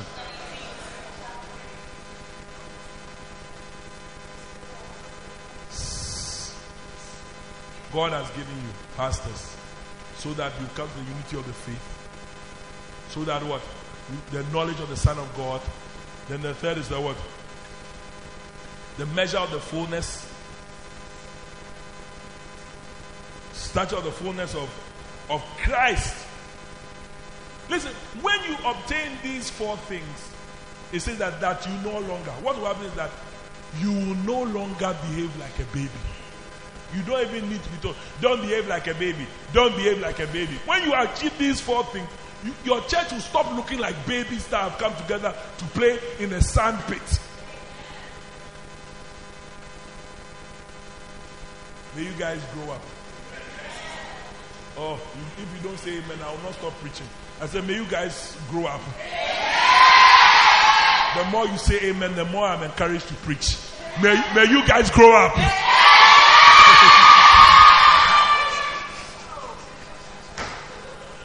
What's your name? Nathan. Nathan. God bless you, Nathan. You can sit down.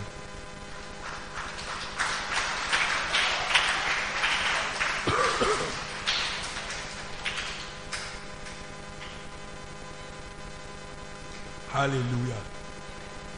Somebody lift up your hand and say, I'm no longer a baby. Lift up your right hand and say, I'm sorry, Lord. When I come to church. Oh, say it with all your heart. Say, I'm sorry, Lord. Lift up your right hand and say, I'm sorry, Lord. Every time I come to church, I behave like a baby. And I'm sorry. I'm going to grow up. I'm going to grow up. I'm going to grow up. In Jesus' name.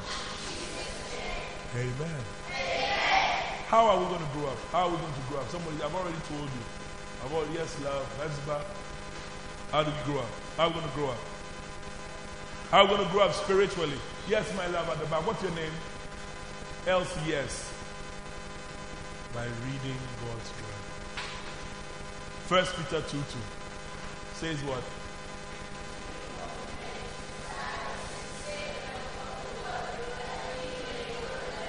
That ye may what? That ye may what? That ye may what? That ye may grow thereby. You may grow thereby. Drink the milk, you will grow. All right. All right. Psalm 1 verse 1.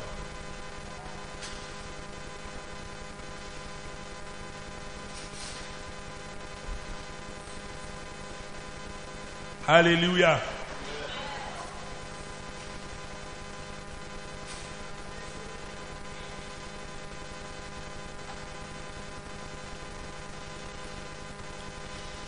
Psalm 1 verse 1.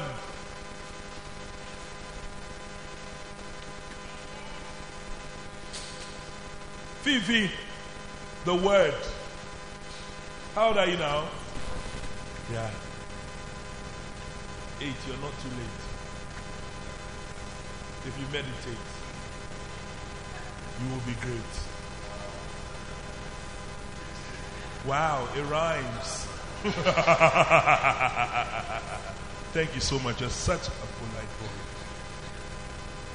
What's your name? Emmanuel, from where? Milton Keynes. Ah, you're all from Milton Keynes. Hezbollah, where are you from?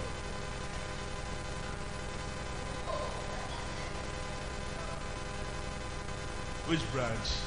Huh?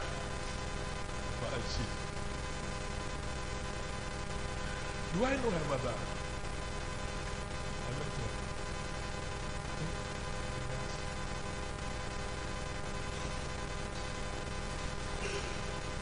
Psalm 1 verse 1.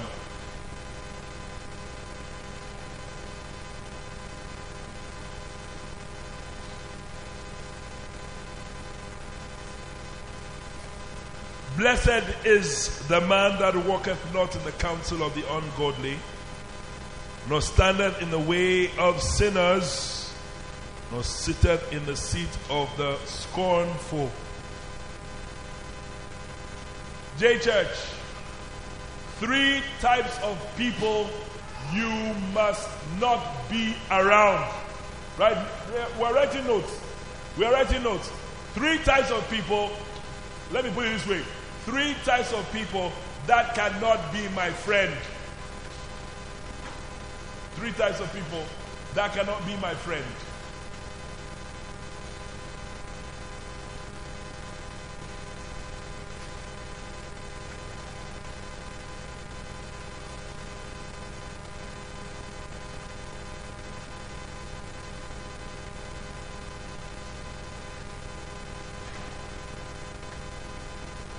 Three types of people that cannot be your friend. Psalm 1 verse 1. Then first,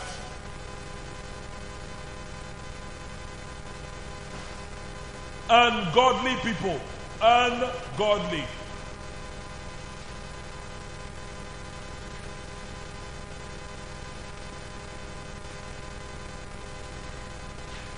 Ungodly people.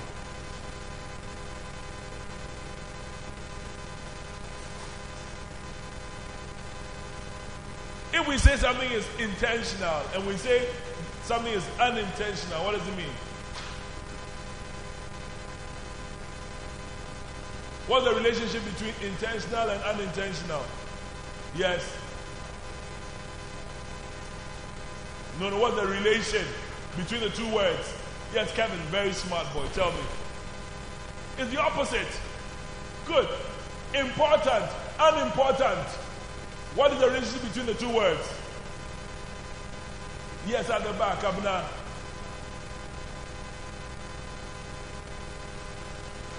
Renee. The opposite. Balanced, unbalanced. What's the relationship between the 2 words? By now, everybody's hand should be up. I'm surprised.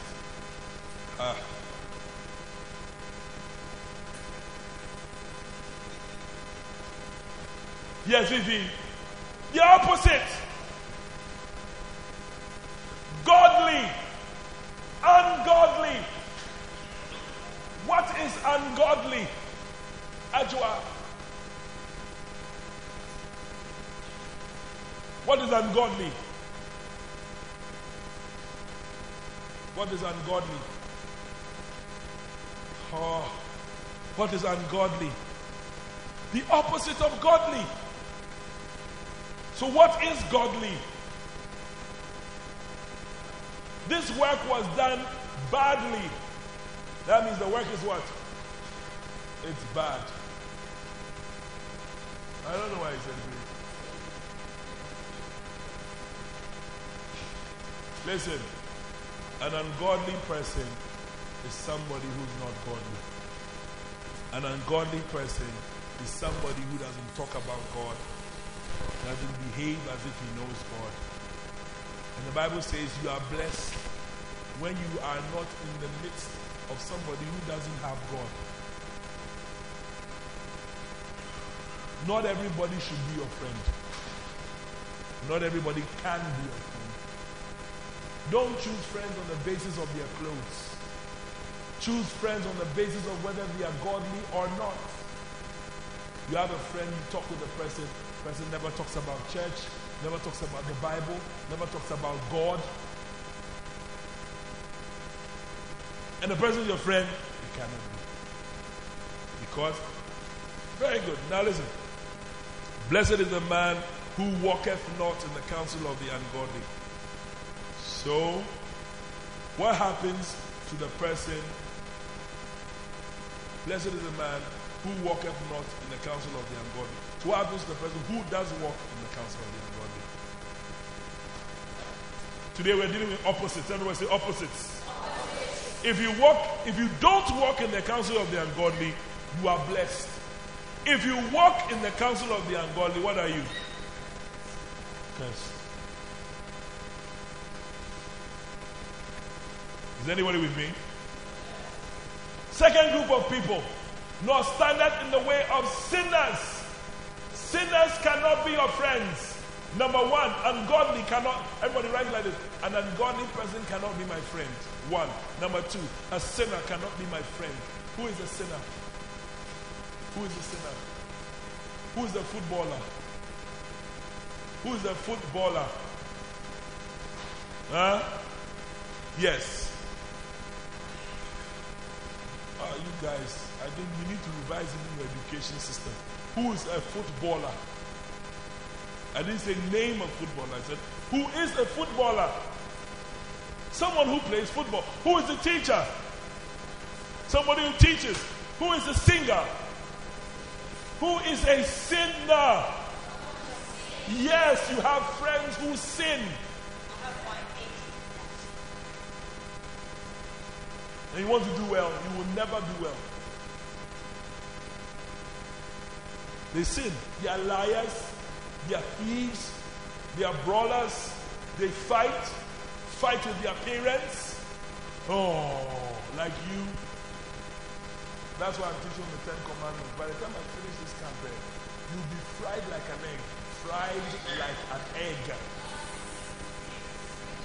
If you survive this camp, you survive any camp. The heat will be up. I'll turn it up, bro. A sinner cannot be your friend, Jason.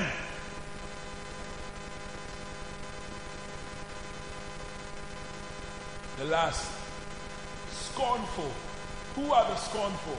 Scornful are people who are always laughing at people. You cannot have a friend. Tyreek, are you writing notes? You better. Is that what? Number one, I said 3 types of people that cannot be your friends. Number one, who? Number one, what? Number 2. Number 3. Yeah. Okay. So now that you've gotten rid of ungodly people, you've gotten rid of sinners, and you've gotten rid of scornful people, your life is now empty.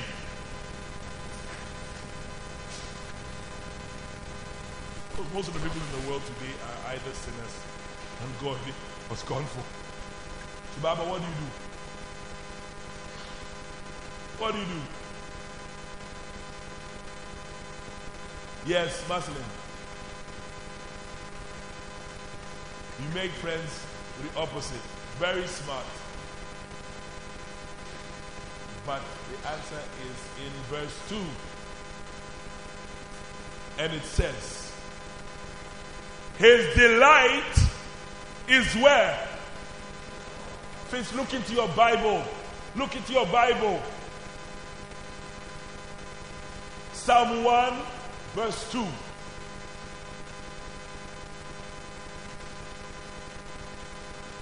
His delight is what? Is in the law of the Lord. What is the law of the Lord? The Bible. He loves. Everybody hold your Bible. Go, oh, I love my Bible.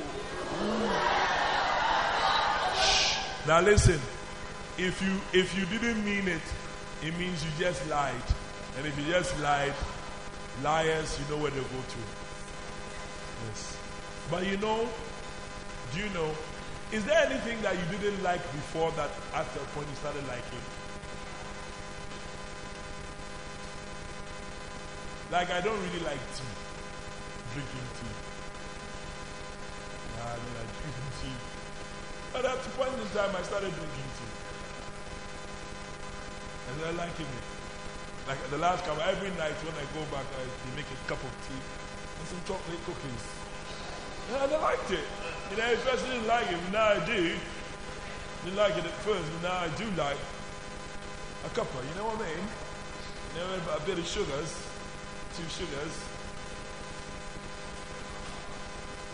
Yeah. What am I saying, young people? I'm saying that I know you don't like it now, but trust me, if you give yourself to God's word, you will begin to like it. Yeah.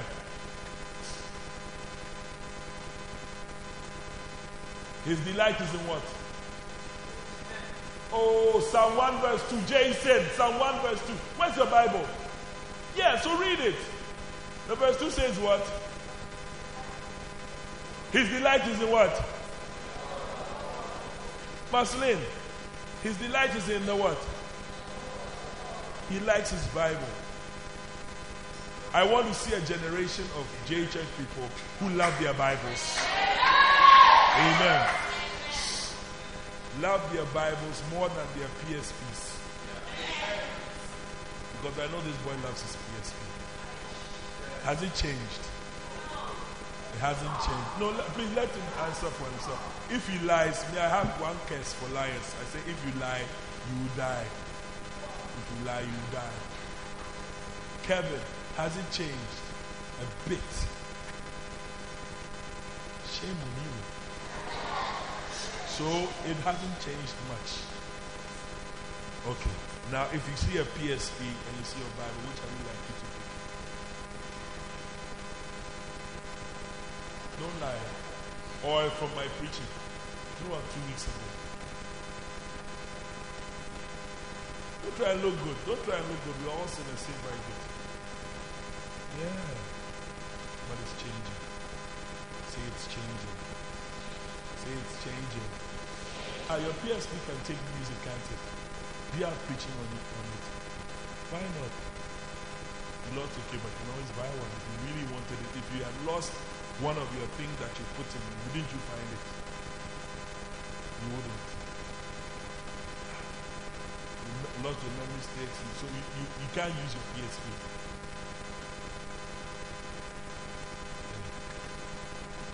Either you're a very foolish boy or a very bad liar. Your answers sound so stupid. I've never seen any stupidity at this level in my life. I think it's an extreme example of professional idiotism. Congratulations.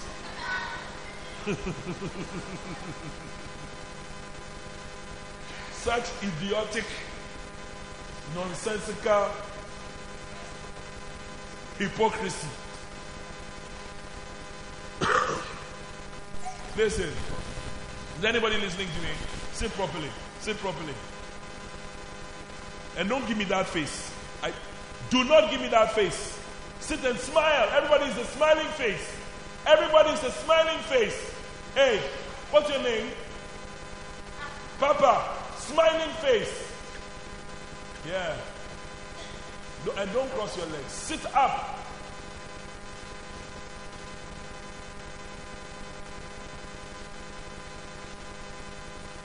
I'd rather go with 2 people to heaven who want to than 15 people who don't want to. You think Jesus is begging you to come to heaven? Don't joke. If Jesus is come today, if you are not born again, he will leave you. Have you ever thought of it? Noah's Ark. When the flood came, where did the babies go? So think twice. When Noah's Ark, it was Noah, his wife, his 3 sons, and their wives. There was no baby on the face of the earth. Don't joke with God. When the flood came, where were the babies? They were under the water. Don't joke with God. He needs to kill you, he will. Yeah. So you better behave. And if you love him, love him. If you will love him, love him.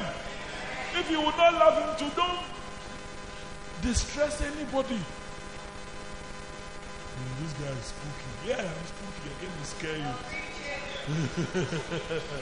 I'd rather scare you into heaven than pamper you into hell.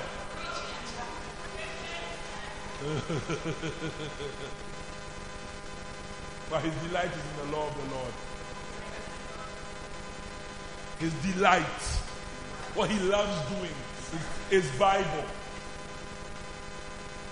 No. You may think it is weird. I can name 200 people today your age. If you give me time. Who love God's word and even younger than you. I know 5-year-olds that when they are asleep, ching in their ears as they are sleeping. Yeah. So you sleep with your Cartoon Network on. I know people who sleep with preaching headphones. And darling, check is in the room as they are sleeping. The hill song you like, when they wake up, they are singing a song there, and then they tell, Daddy, last night I saw Jesus. And I said, I'm not surprised.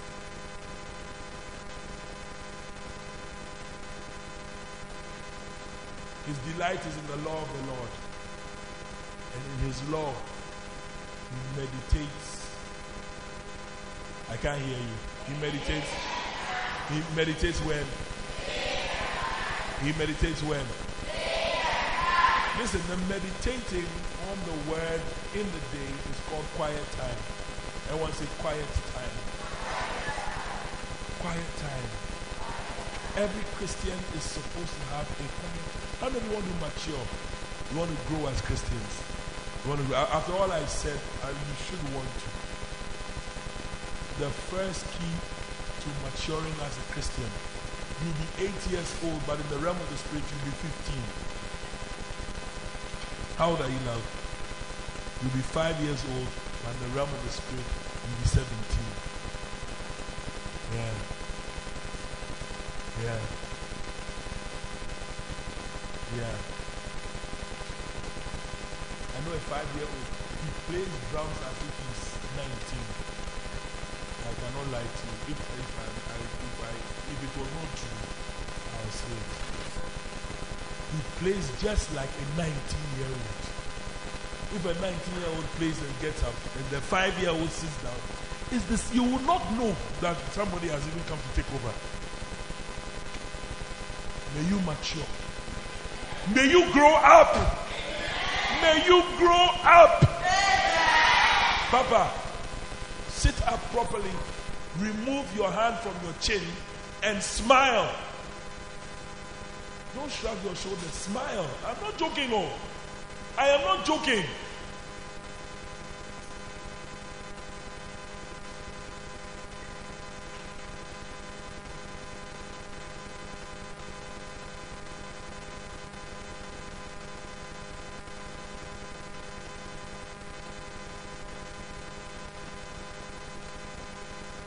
Pastor Ben, come and teach the children how to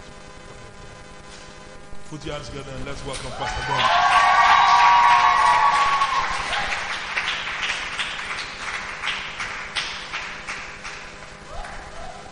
Hallelujah.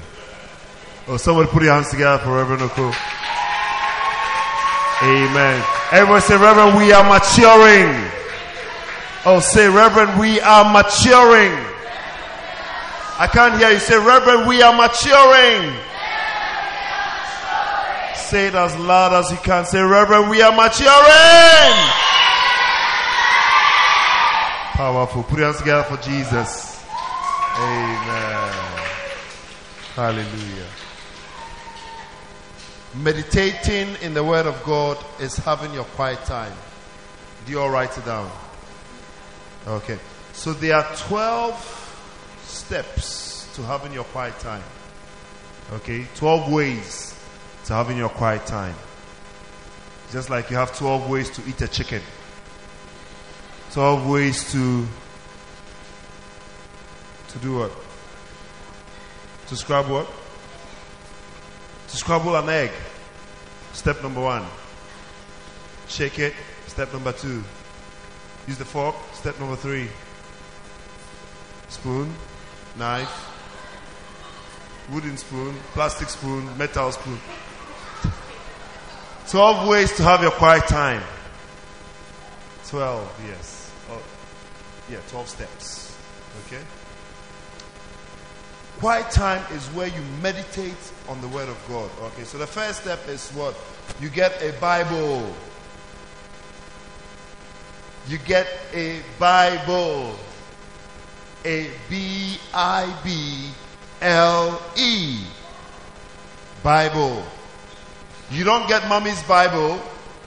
You don't get daddy's Bible. You don't get big brother's Bible.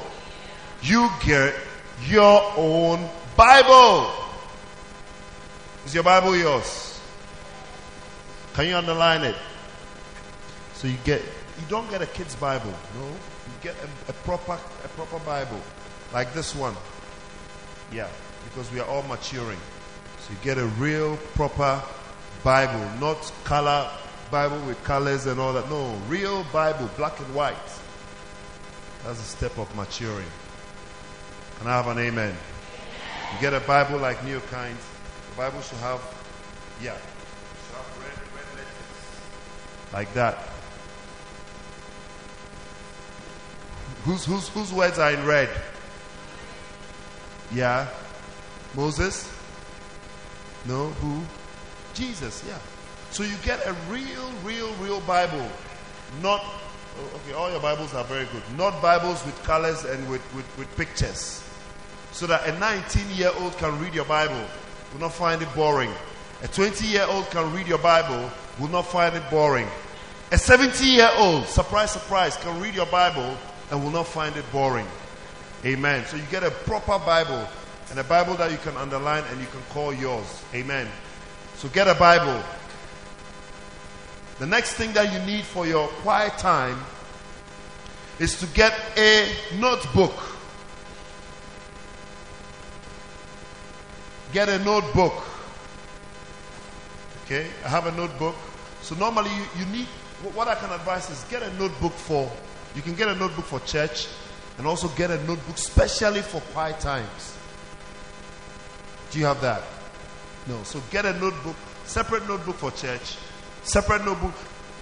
Do you write, how many of you do maths? Do English? What else do you do? French, science, and you do magic. All right, so you realize that you have a notebook for maths, isn't it? And you have a notebook for what? For English. And you have a notebook for French. You have a notebook for science.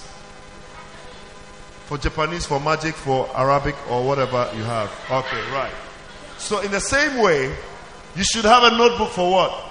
For church and for quiet time. So your notebook, your quiet time notebook has a date, the date on your quiet time, and it should follow. You should have every day have your quiet time.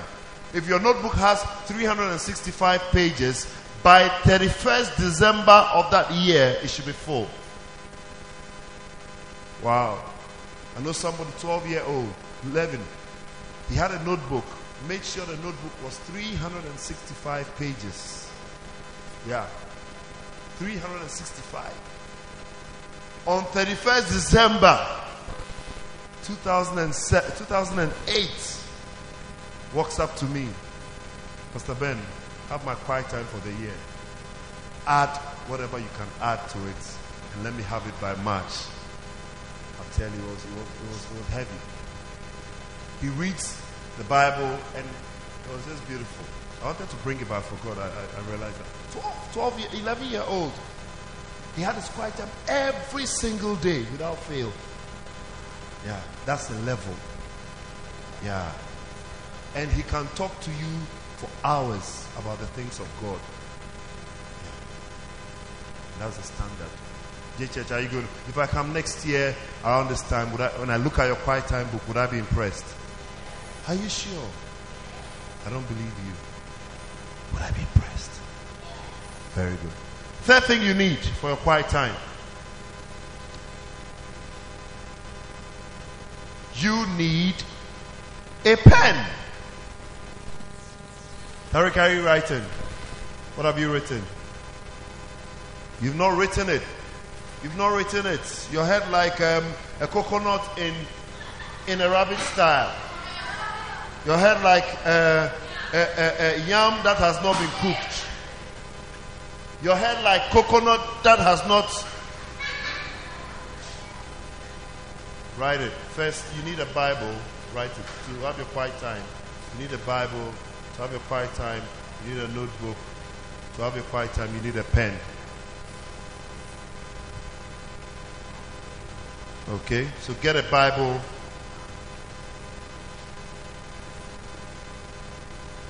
Just write, get a Bible. Just write, get a Bible. Get a Bible, get a notebook, get a pen. Has everybody written it? Papa, shh.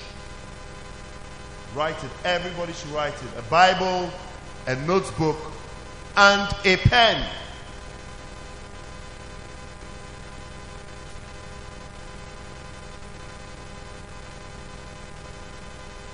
Get a Bible, get a Bible, get a Bible, get a notebook, get a pen. Amen. Have you written it? Okay, one more. Very good. All right. So the fourth thing you need for your quiet time, to have a beautiful quiet time, is you need a devotional. Everybody say devotional. Who knows what a devotional is? She's got one. Have you got one? No. Not a devotional Bible. It's just a devotional. It's on its own. You've got one. Very good. Let me have a look. Very good. Very good. So that's a devotional. Very good. What a devotional does is it helps you. Should I tell you what a devotional does? It helps you to understand the Bible. Do you see? One of the things that helps me to eat my food is salt. How many of you would want me to give you rice or food without salt? How many of you like it? Food, there's no salt. It's just, you had it for lunch. How many of you enjoyed it? How many of you enjoyed it? Only a few people. But how many of you like your food with a little salt and pepper? Yeah, it makes it very tasty, isn't it? Yeah. So what a devotional does is it makes the Bible tasty and delicious, and you would always want to read the Bible. Amen. So like her devotional has a lot of pictures.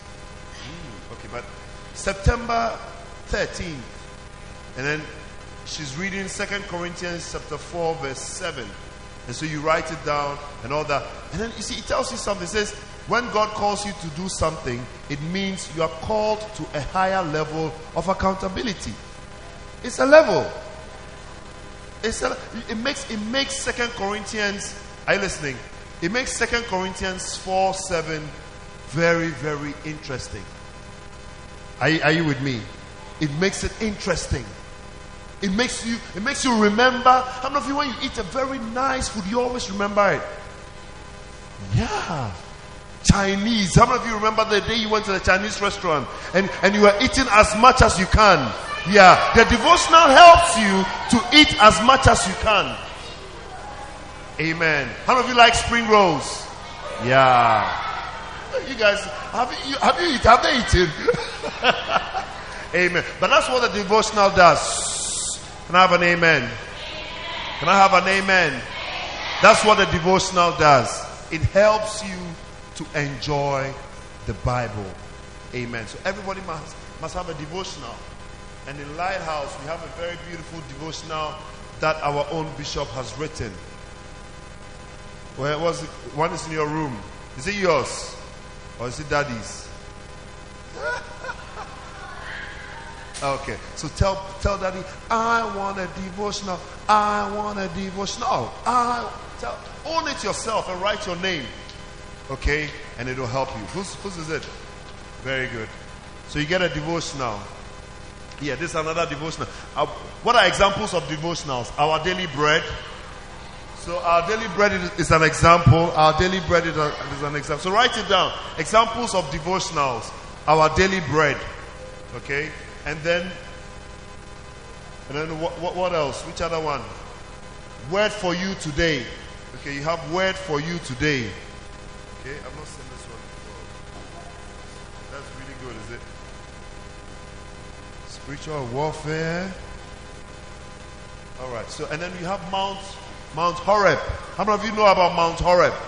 Yeah, when you go to Lighthouse bookshops, everywhere in your church, everywhere, you see devotionals. If you don't have a devotional, on Sunday, as soon as we get back to our various churches, walk straight to the bookshop, tell mommy, I need to buy a devotional. I need to get a devotional. Because the devotional will help me enjoy what I read in the Bible. The devotional will help me enjoy what I read in the Bible. And the more I enjoy what I read in the Bible, the more I will delight the law of the Lord. And the more I delight in the law of the Lord, the more I become mature in Christianity and spirituality. Can I have an amen? Yeah. And the devotional will help you to do that. Right. Number 5. How many do you have? 4. Right. Number 5. What do you do next? You say a prayer. All right? You say a prayer of thanksgiving. You say a prayer of thanksgiving.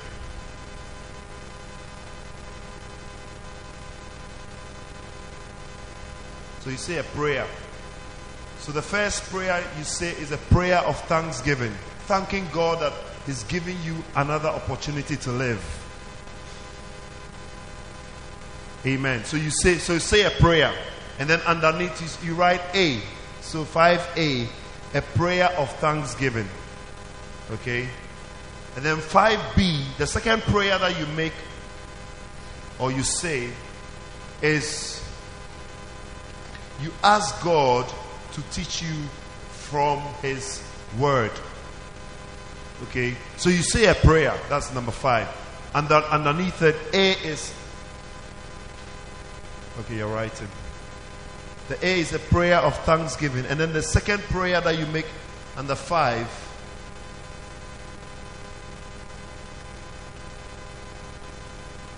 Okay, you got it all mixed up. We are still on 5. So the devotional is 4. This daily bread is 4. So I'm like devotionals because of that. This is 5. Okay. So you say a prayer of thanksgiving. Papa, have you written it? Prayer of thanksgiving. Very good. And then the next prayer that you say is you ask God to teach you from His Word. Amen. It is God's words. So the only person who can teach you is God Himself. Amen. You ask God to teach me from your Word, and God will surely do that. How many of you know that God hears your prayer? Yeah. God will surely teach you. Let's look at Psalm. This is Psalm 100. No, Psalm 119 verse 18. Psalm 119 verse 18. Are you there? I'm waiting for you. I'm waiting. If you're there, say amen. Tariq, are you there? Can you read it for us? Come and read it. Come, hurry up, come. Come, hurry up, hurry up. Run. Psalm 119 verse 18.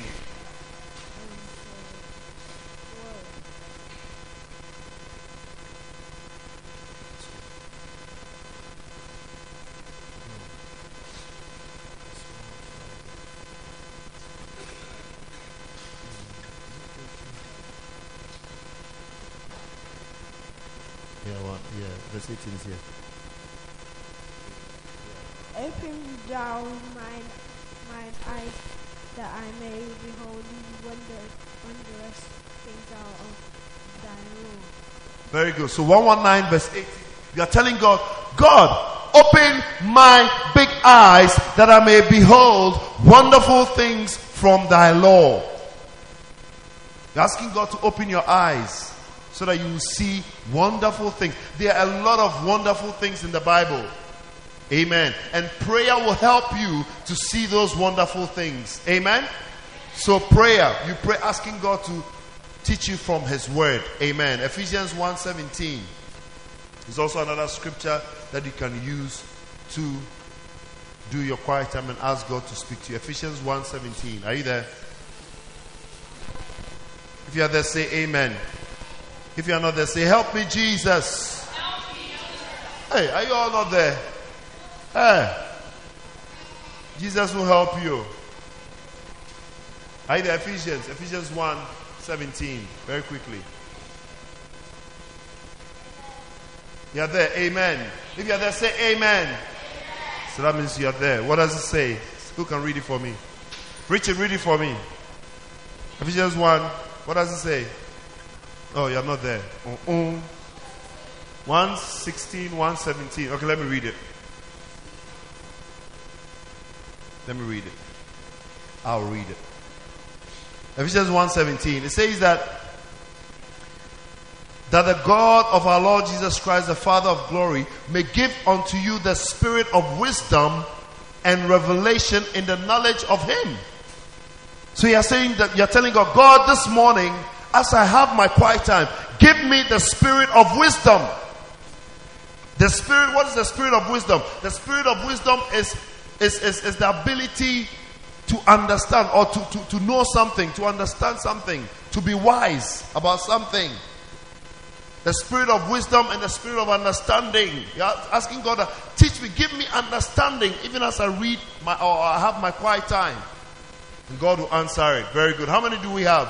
What's the first one? Quiet time. What's the first one? Everybody, what do you get? Number 2, get a what? Number 3, get a what? Number 4, get a what? Very good. Number 5, say a prayer. Number 6, you look up the passage in your devotional. So for the day. So your devotional will have like a daily, sort of a daily passage.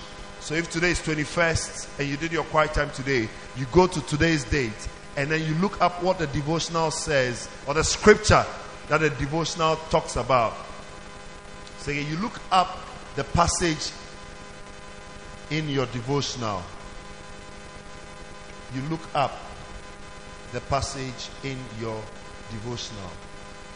So for example, if your devotional says Psalm 1 verse 1, you write the passage in your notebook. Alright? So you look up the devotional in your passage. You look up the devotional in your passage. Are you writing it down? You guys, you look up the devotional in the passage in your devotional. Sorry.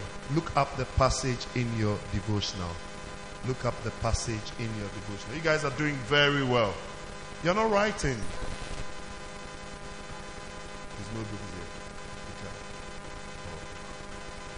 Say again. Look up the passage in your devotional. Look up the passage in your devotional. Say it after me. No, you. Say it after me. Say it loud. I can't hear you. See, you weren't listening. You are thinking about what time we close. I said, look up the passage in your devotional. Say it. Look up the passage in your devotional. You, Papa. Say it, say it. I didn't say look up in your look up in your look up in your look up. I said, look up the passage in your devotional. Come here. Come and put your head onto my knuckles. Hurry up. Run.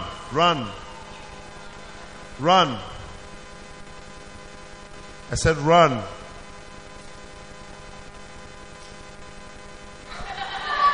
Let's sit down. Hurry up. Hurry up and stop.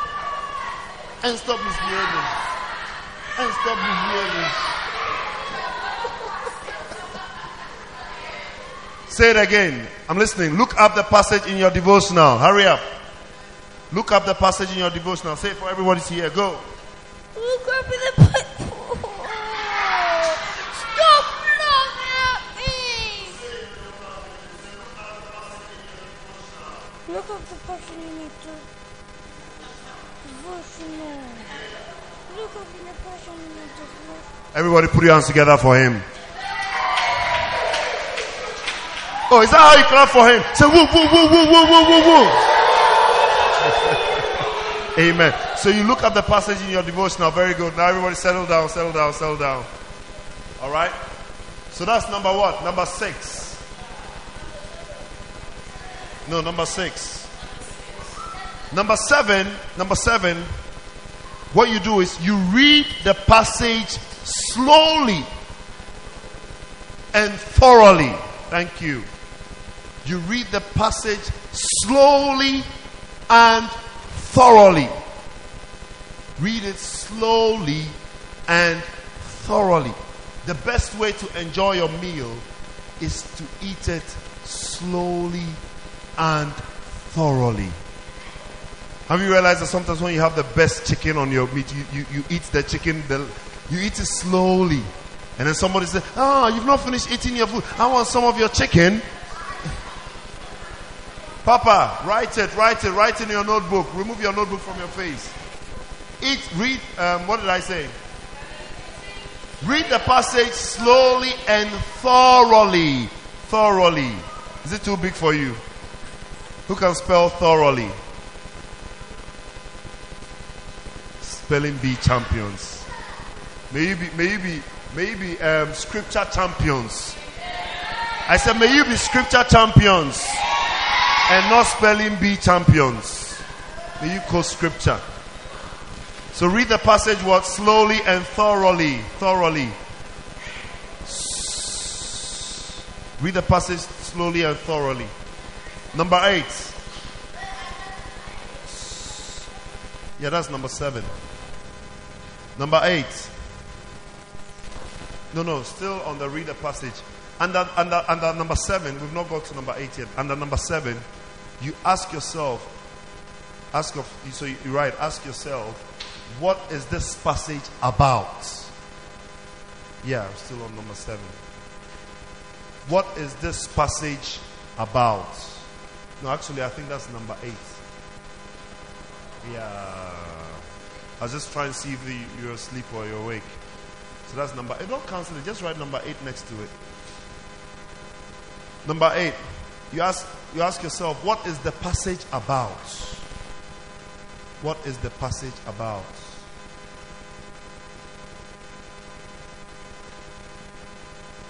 What is the passage about?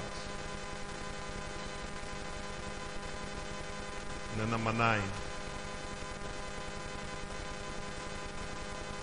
What is the passage about?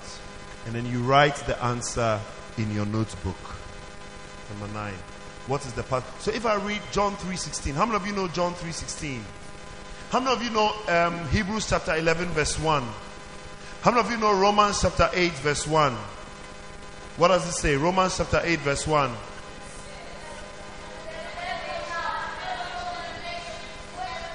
Okay, so how many of you don't know it? How many of you don't know it? How many of you know Romans chapter 1 verse 8? Okay.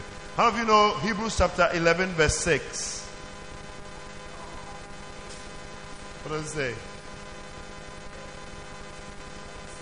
Without faith it's impossible to please God. Very good. So, alright, so you read Hebrews 11 verse 1, which says what? Now faith is the substance of things hoped for, the evidence of things not seen. Right. What does that passage talk about? What does that passage talk about? Oh, what? No. Okay, everybody. What does it talk about? Faith. So you write, and then you write the answer in your notebook. That today's passage in my quiet time talking about faith. Am I getting to you? Tariq, stop it. Today's passage in my devotional is talking about faith. What does John 3:16 talk about? Love. Talks about the love of God. So today's passage is talking about love. One of the guys I know, I'm a young guy, J Church. He said he read a passage in the Old Testament, which is a bit unusual, in Daniel or something. And he says on his notebook, he wrote, today's passage talks about the realities of heaven and the realities of hell. The finality of heaven and the finality of hell. Well, how many of you won't want to read what his passage is about? It's very powerful. He doesn't even use a devotional. He's matured out of a devotional. He just opens the Bible. He has a Bible that has a concordance. So he goes to his concordance and looks up hell and heaven. That's what he wants to do for his quiet time. And he writes, the realities of heaven. When I read his quiet time, I was like, wow. It's a level. And you can get to that level. Yeah. You can see somebody and when I told him that, look, Charles, come and preach about the realities of the realities of heaven and the realities of hell. The finalities of hell and the finalities of hell or whatever. Come and preach. He said, oh, Pastor, when I can preach, I need about 2 hours to preach it. I said, hey, I said, church is only 45 minutes. He said, it's a camp message. But young people, I see you preaching. I said, I see you preaching. Chloe, I see you preaching. You stand behind the pulpit and preach. You can do that, can't you? Yeah. And translate. Wow, you already translate. Wow. So you can also do it. Kevin, you can preach in church. Yeah. The more you have your quiet time, the more you have the ability. Papa, you can preach. Do you want to preach? Do you want to preach? You don't want to preach. You will preach. Yeah. And you'll be a very good preacher. Say amen. Yeah. Do you want to preach? You'll be a good preacher. Amen. So what did I say before preachers came into the church? You write, what's the passage about? You write. And then the next question you ask yourself, so number what? Number 10. 9, number 9, sorry, number 9. Okay, let's do number 9. Okay, so number 10, yeah.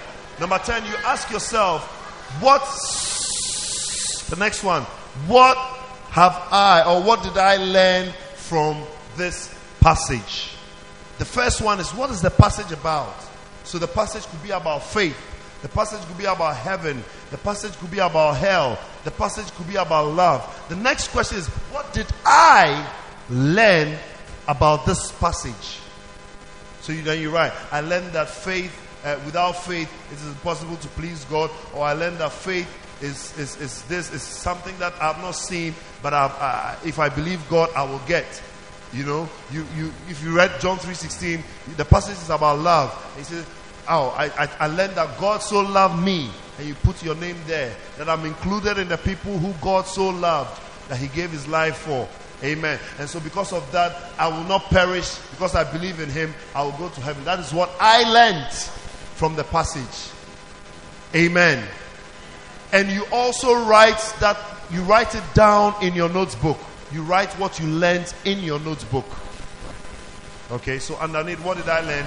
Once you know what you learned, you write what you learned in your notebook. So when I pick your quiet time notebook, what I see is what you have learned from the passage. What I'll see is the passage. What I'll see is what the passage means. And then what I'll also see in your notebook is what you have learned from the passage. Is it clear? If I pick Neokind's notebook, I want to see the passage. Maybe John 3:16. I want to see what the passage is about. And I want to see what Neokind has learned from the passage. Hallelujah. Amen. Very good. Then the next one that we have there. So how many do you have? 11. No, it's okay, so what's the first one? What's the first one? Number 2. Everybody, number 2. Everybody, number 3. Everybody, number 3. Everybody, number 4. Number 5. Number 5A. Very good. Number 5B. A prayer what? Asking God to teach you from his word. Very good. Number 6. Very good. Number 7. Very good. Number 8. Number 9. Number 9. Write the answer Yes. Yes, so we've not gotten there. What's number 9? Very good. Number 10. What did I learn from the passage? Very good. Number 11. So write it. Write what you learned. Yeah, in your notebook again. Yeah. So you can do it 11. Do it 11B actually. So it's all part of 11. Okay. 11B, 10B. So we are on number 11. Yeah. So 10B. Write what you've learned in your notebook. So 10B underneath it. Just write. Papa, have you written it? Let's see. Number 9 is. What's number 9? What's number 9? Write the answer in your passage. You've written it out. Don't worry. Okay. How many of you will have your quiet time tomorrow? Early morning. Very good. Follow these steps. Alright, so what number are we on? Number 11. Number 11 is say a prayer. Number 11, say a prayer. What's number 10? Who can help us? What's number 10? Number 10. Yes, number 10 is what did I learn from this passage? And then number 10B, write the answer in your notebook. Number 11 is say a word of prayer, committing the day unto God's hands. Number 11. Richard, what's funny? What did he say? Huh? Come and give my knuckles a headbutt. You, Kevin, hurry up. Give it a headbutt as if you are scoring for Arsenal. So head it. 1, 2, or I'll bring the header to you. Oh, again, 2 goals. No, I want another goal.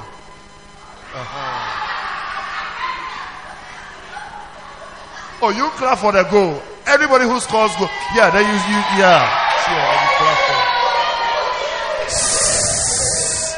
for. Number 1, how many do we have? 11. What did I say? Say a prayer, committing the day into God's hands. Say a prayer. Say, Jesus, God, I thank you for today, Sunday, Tuesday. I commit it into your hands. As I take the bus to school, protect me. Number 11 is what I just said. Say a prayer, committing the day into God's hands. Say a prayer, committing the day into God's hands. Say a prayer. Say, Father, even as I go to school, may all the bullies in my church or in my school be born again. In Jesus' name. Say, as I take the bus, may somebody be nice to me in the bus. Committing the day into God's hands. Committing the day into God's hands. Say again. Jesus what? Jesus' hand. Yeah. Can do that. Alright. Number 12, the last one. Number 12. Everyone say the last one. The big one. The final one. Another word for last. The grand finale. The finisher. The ender. Right, the last one is, you don't want to miss it. You don't want to miss it. You don't want to miss it. You don't want to miss it. Brush your teeth for 5 minutes. Brush your teeth up, down, sideways, upside down. Pull out your tongue. Pull out your tongue. Diagonal and spit out. Rinse and then smell your breath. If it smells good, you come out. If it still doesn't smell good, you brush again. Or you use mouth. So the last point is brush your teeth. All right, let's go through it again from the very first stop. You guys have done well. Let's go. Number one, how to have your quiet time. Number one, get a what? Oh, somebody said get a storybook. Very good. Get a Bible. Number two, I can't hear you. Very good. Number three, a pen. Very good. Number four. Oh, now I can't hear you. Number four is what? Number five. Say a prayer. Very good. Number 5A.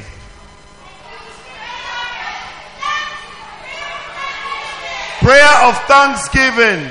Second prayer is what? What? What's second prayer? What's the second prayer? Keep quiet, keep quiet, keep quiet.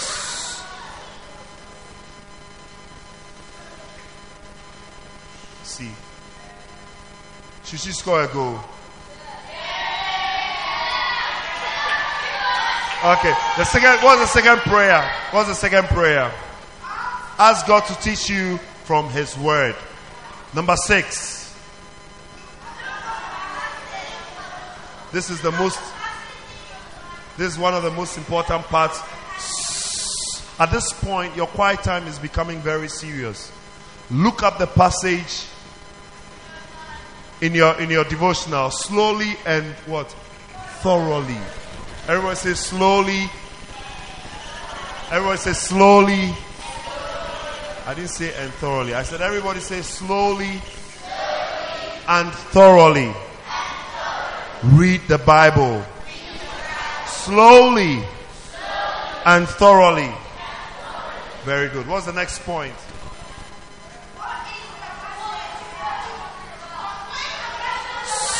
So you ask yourself, what is this passage about? What is this passage about? Every time you, Tariq, listen. Every time you hear or you read the Bible, always have this question in your mind. What is this passage about? Every time. JHH, are you listening to me?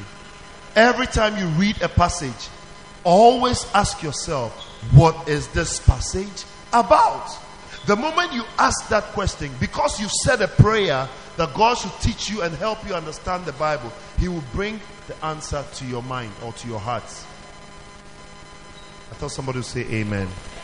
Yeah. Have that question. What is this passage about? Right. And so the next one is what? You write the answer where?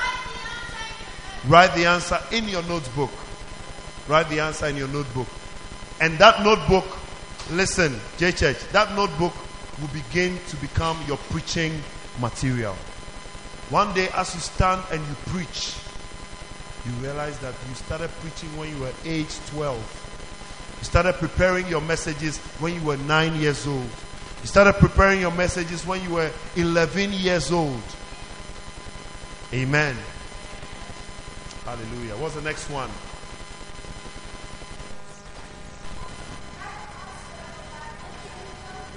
Write the answer in your notebook. Very good. And from there, where do we go?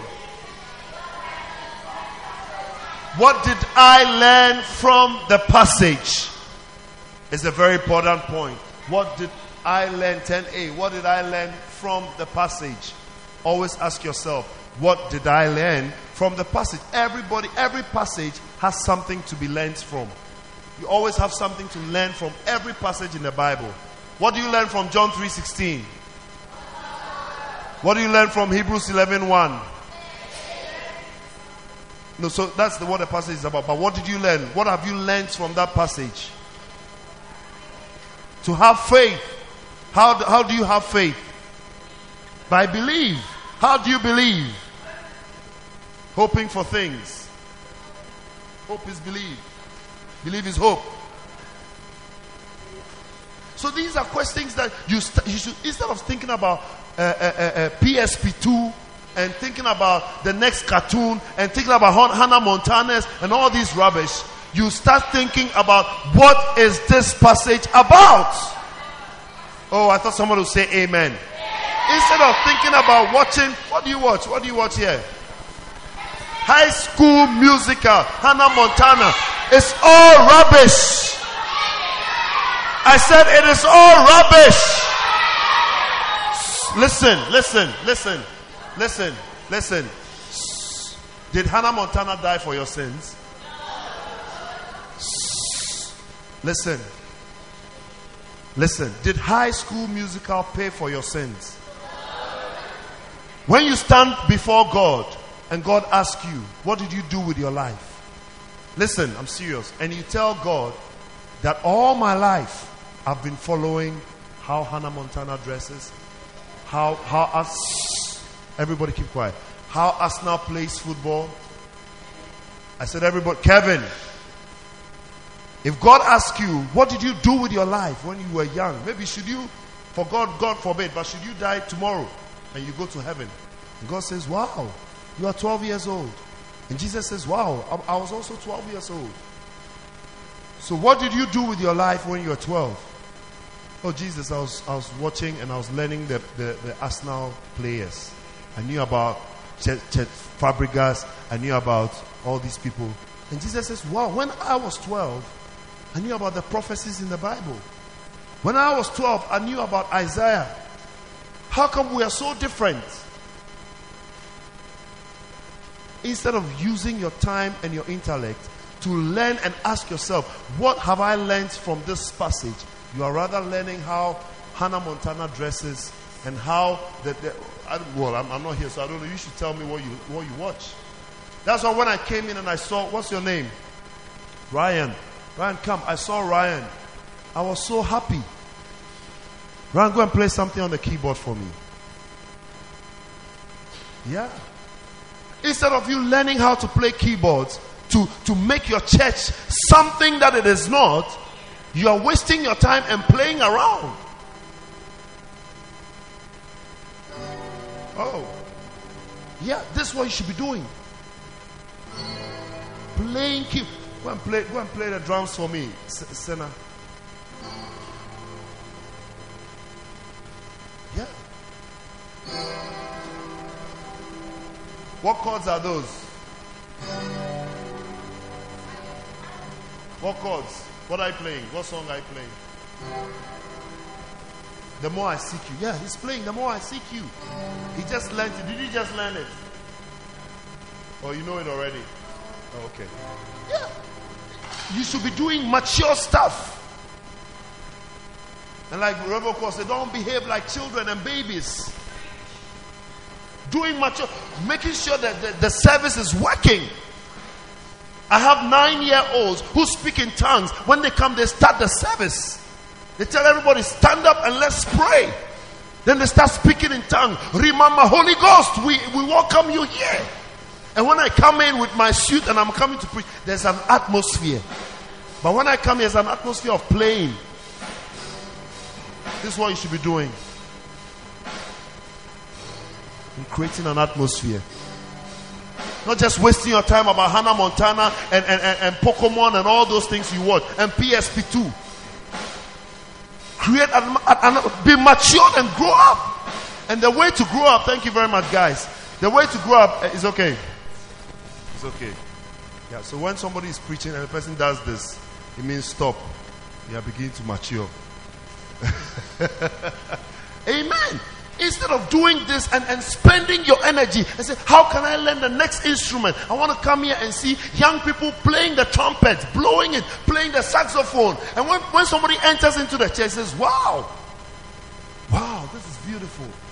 Because you can do it. If the Jackson 5 can do it for whoever they did it for, you can do it for Jesus Christ. You didn't hear me. I said, if the Jackson 5 can do it when Michael Jackson could do it when he was young, you can also do it. You can sing and lead praise and worship. Wow. How many of you do praise and worship in your church? Yeah. The next session, I want to see a young person leading praise and worship. Amen. You should be asking yourself, what does this passage mean? What have I learned from this passage? What's the next one as we close? What's the next one? Say a prayer. Is it? No, say a prayer committing the day into your hand, into the hands of God. Yeah. I just want to chip this in. Listen, listen, listen. Wow, the number of times we've said listen. Do you have canes in your? I have a cane in my church, or it's not allowed to.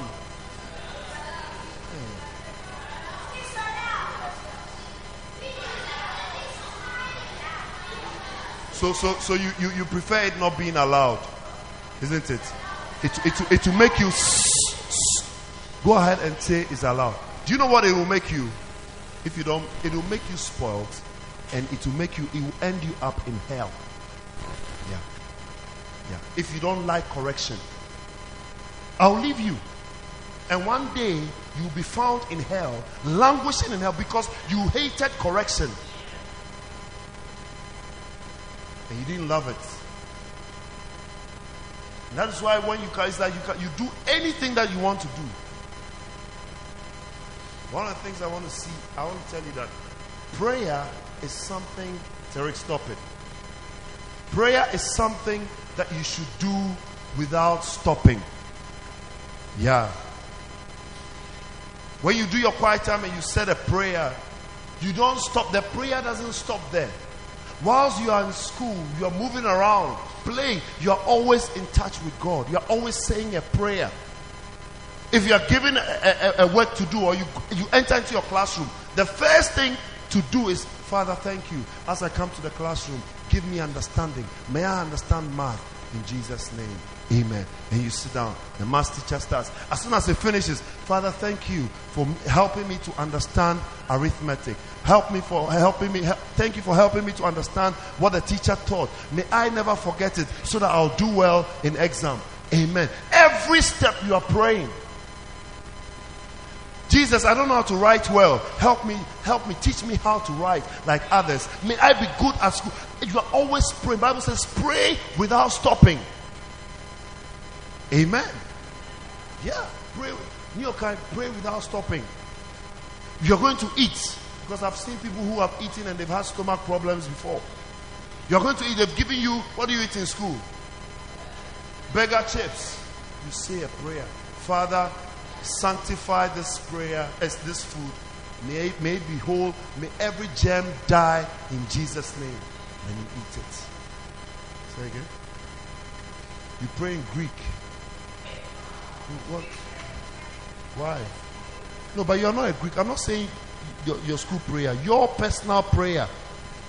I'm not talking about your school. I'm talking about your personal. Do you personally pray in Greek? No. So you pray in the prayer that you understand. How many of you speak in tongues here? How many of you speak in tongues? Wow. Yeah. So it's easy.